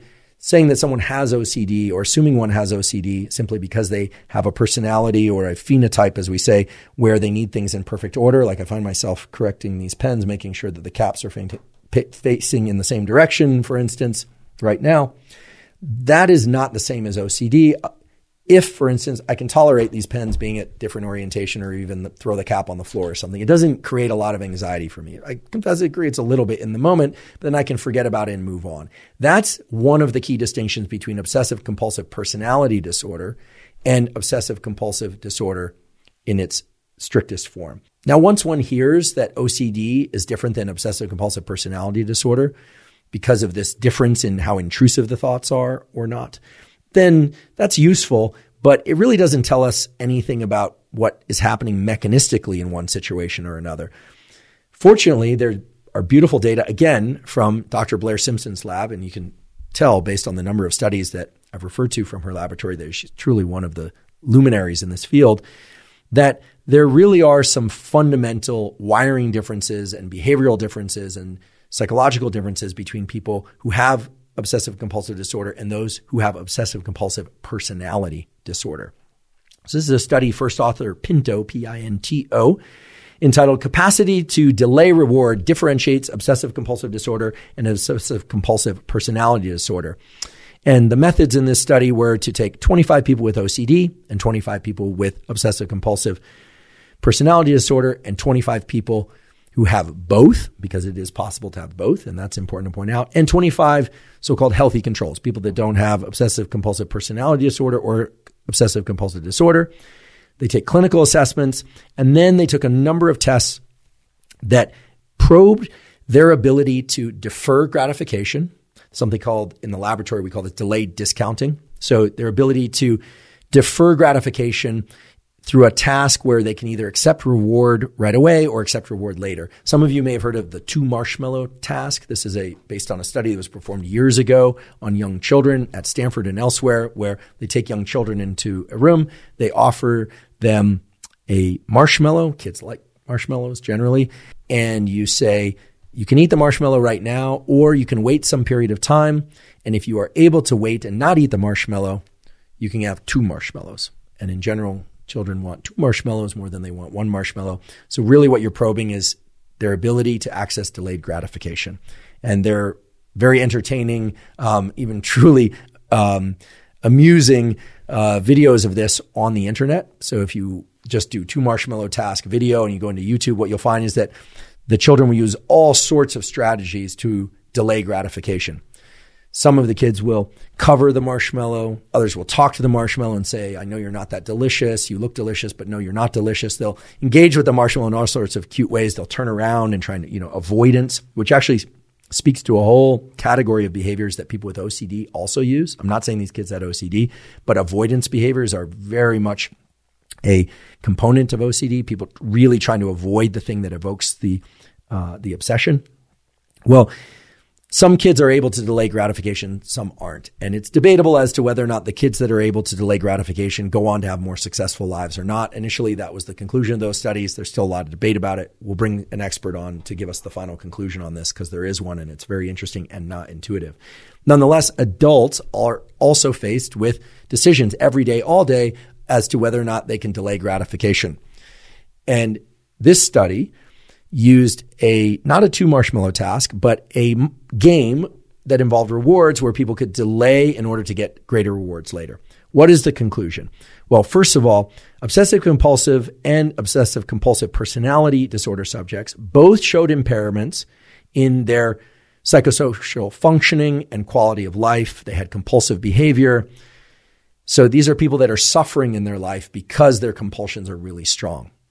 So it's not just being really nitpicky or really orderly in one case and having full-blown OCD in the other. Both sets of subjects are challenged in life because they're having relationship issues or job-related issues, et cetera, because they are that compulsive. However, the individuals with obsessive compulsive personality disorder, they discounted the value of delayed gratification significantly less than those with obsessive compulsive disorder. What do I mean? They are both impairing disorders that are marked by compulsive behaviors. Here I'm paraphrasing, but they can be differentiated by the presence of obsessions in OCD. So obsessions in OCD. People with OCD are absolutely fixated on certain ideas, and those ideas are intrusive. Again, that's the hallmark theme. And by an excessive capacity to delay reward in obsessive compulsive personality disorder. That is, people who have obsessive compulsive personality disorder are really good at delaying gratification. So they are able to concentrate very intensely and perform very intensely in ways that allow them to instill order such that they can delay reward. Now you can see why this contour of symptoms, meaning that the people with OCD are experiencing intrusive thoughts, whereas the people with obsessive compulsive personality disorder show an enhanced ability to defer gratification. You could see how that would lead to very different outcomes. People with obsessive compulsive personality disorder can actually leverage that personality disorder to perform better in certain domains of life. Not all domains of life, because remember, again, these people are in this study and they're showing up as experiencing challenges in life because of their obsessive compulsive personality disorder. Nonetheless, people with obsessive compulsive personality disorder, you can imagine, would be very good at, say, architecture or anything that involves instilling a ton of order, maybe sushi chef, for instance, maybe a chef in general. I know chefs that just kind of throw things around like the chef on the Muppets and just like throw things everywhere and still produce amazing food. And then there's some people that are incredibly exacting. They're just incredibly precise. I think that movie, what is it? Hero Dreams of Sushi. That movie is incredible. Certainly not saying he has obsessive compulsive personality disorder, but I think it's fair to say that he is obsessive or extremely meticulous and orderly about everything from start to finish. You can imagine a huge array of different occupations and life endeavors where this would be beneficial. Science being one of them, where data collection and analysis is exceedingly important that one be precise, or mathematics, or physics, or engineering, anything where precision has a payoff. And gaining precision takes time and delay of immediate gratification. You can imagine that obsessive compulsive personality disorder would synergize well with those sorts of activities and professions. Whereas obsessive compulsive disorder is really intrusive. It's preventing functionality in many different domains of life. So the key takeaway here is that when we use the words obsessive compulsive, or we call someone obsessive compulsive, or we are trying to evaluate whether or not we are obsessive compulsive, it's very important that we highlight that obsessive compulsive disorder is very intrusive. It involves intrusive thoughts and it interrupts with normal functioning in life. Whereas obsessive compulsive personality disorder, while it can interrupt normal functioning in life, it also can be productive. It can enhance functioning in life, not just in work, but perhaps at home as well. If you are somebody and you have family members that really place enormous value on having a beautiful and highly organized home, well, then it could lend itself well to that. It's going to be a matter of degrees, of course. None of these things is an absolute. It's going to be on a continuum. But I think it is fair to say that obsessive compulsive disorder, whether or not in mild, moderate, or severe form, is impairing normal functioning. Whereas obsessive compulsive personality disorder, there's a range of expressions of that, some of which can be adaptive, some of which can be maladaptive. And again, it's all going to depend on context. Before we conclude, I do want to touch on something that I think a lot of people experience, and that's superstitions. Superstitions are fascinating, and there's some fascinating research on superstitions. One particular study that I'm a big fan of is the work of Ben Sokolowski at Harvard. He studies motor sequences and motor learning, and he has beautiful data on how people learn, for instance, a tennis swing and the patterns that they engage in early on, and then the patterns of swinging the racket, that they engage in later as they acquire more skill. And basically the takeaway is that the amount of error or variation from swing to swing is dramatically reduced as they acquire skill. That's all fine and good, and there's some beautiful mechanistic data that he and others have discovered to support how that comes to be. But they also explore animal models, in particular rats pressing sequences of buttons and levers to obtain a reward. Believe it or not, rats are pretty smart. I've seen this with my own eyes. You can teach a rat to press a lever for a pellet of food. Rats can also learn to press levers in a particular sequence in order to gain a piece of food. And they can actually learn to press an enormous number of levers in very particular sequences in order to obtain pellets of food. You can also give them little buttons to press, or even a pedal, to stomp on with their foot in order to obtain a pellet of food. Basically, rats can learn exactly what they need to do in order to obtain a piece of food, especially if they're made a little bit hungry first. Bentz's lab has published beautiful data showing that as animals and humans come to learn a particular motor sequence, very often they will introduce motor patterns in that sequence that are irrelevant to the outcome and yet that persist. If you've ever watched a game of baseball, you've seen this before. Oftentimes the pitcher up on the mound will bring the ball to their chin, they'll look over their shoulder, they'll look back over the other shoulder, and then they will, of course, reel back and pitch the ball. But if you watch closely, oftentimes there are components in the motor sequence which are completely unrelated to the pitch. They're not looking necessarily to see if someone's stealing a base. They're not necessarily looking down at home plate where the batter is. They're also doing things like touching the back of their ear before they bring the ball to their chin, or adjusting their hat. And if you watch individual pitchers, what you'll find is that they'll do the same sequence of completely irrelevant motor patterns before each and every single pitch. Similarly, Rats that have been trained to, for instance, hit 2 levers and step on a pedal with their left hind foot and then tap a button up above that is the red button will do that to gain a piece of food. But sometimes they'll also introduce a pattern into that motor sequence where they will shake their tail a little bit, or they'll turn their head a little bit, or they'll move their ears a little bit, etc. Motor patterns that have nothing to do with obtaining the particular outcome in mind. In other words, you could eliminate certain components of the motor sequence and it would not matter. The rat would still get the pellet. The pitcher would still be able to pitch. And yet that get introduced because somehow, because they were performed again and again prior to successful trials, the rat or the human baseball pitcher comes to believe in some way that it was involved in generating the outcome, hence superstition, right? I confess I have a few superstitions. I occasionally will knock on wood. I'll say something that I want to happen and I'll say, oh, knock on wood, and I'll just do it. And occasionally I'll challenge myself and think, I don't want to don't knock on wood, Andrew, don't do that. No one, I don't think anyone wants to be superstitious. I certainly don't. And so every once in a while I'll just challenge it and I won't actually knock on wood. I'm admitting this to you to kind of, normalize some of this. Some people have superstitions that border on or even become compulsions. They really come to believe that if they don't knock on wood, that something terrible is going to happen, maybe something in particular. Or in the case of the baseball pitcher, they come to believe that if they don't touch their right ear before they reel back on the pitch, that the pitch won't be any good or that they're going to lose the game. I don't know what their thought process is. Now, I also don't know what the rat is thinking, but the rat is clearly doing something or thinking something is related to the final outcome. I don't know of any studies where they've intervened with the particular superstition-like behaviors of the rat to see whether or not the rat somehow doesn't continue to do the motor sequence to get the pellet. We don't know. They're rats. I don't speak rat. Most people don't. Or if you speak to a rat, if it speaks back, it's not in English. Anyway, the point is that superstitions are beliefs that we, on an individual scale, come to believe are linked to the probability of an outcome when in fact we actually know in our rational minds they have no real relationship to the outcome.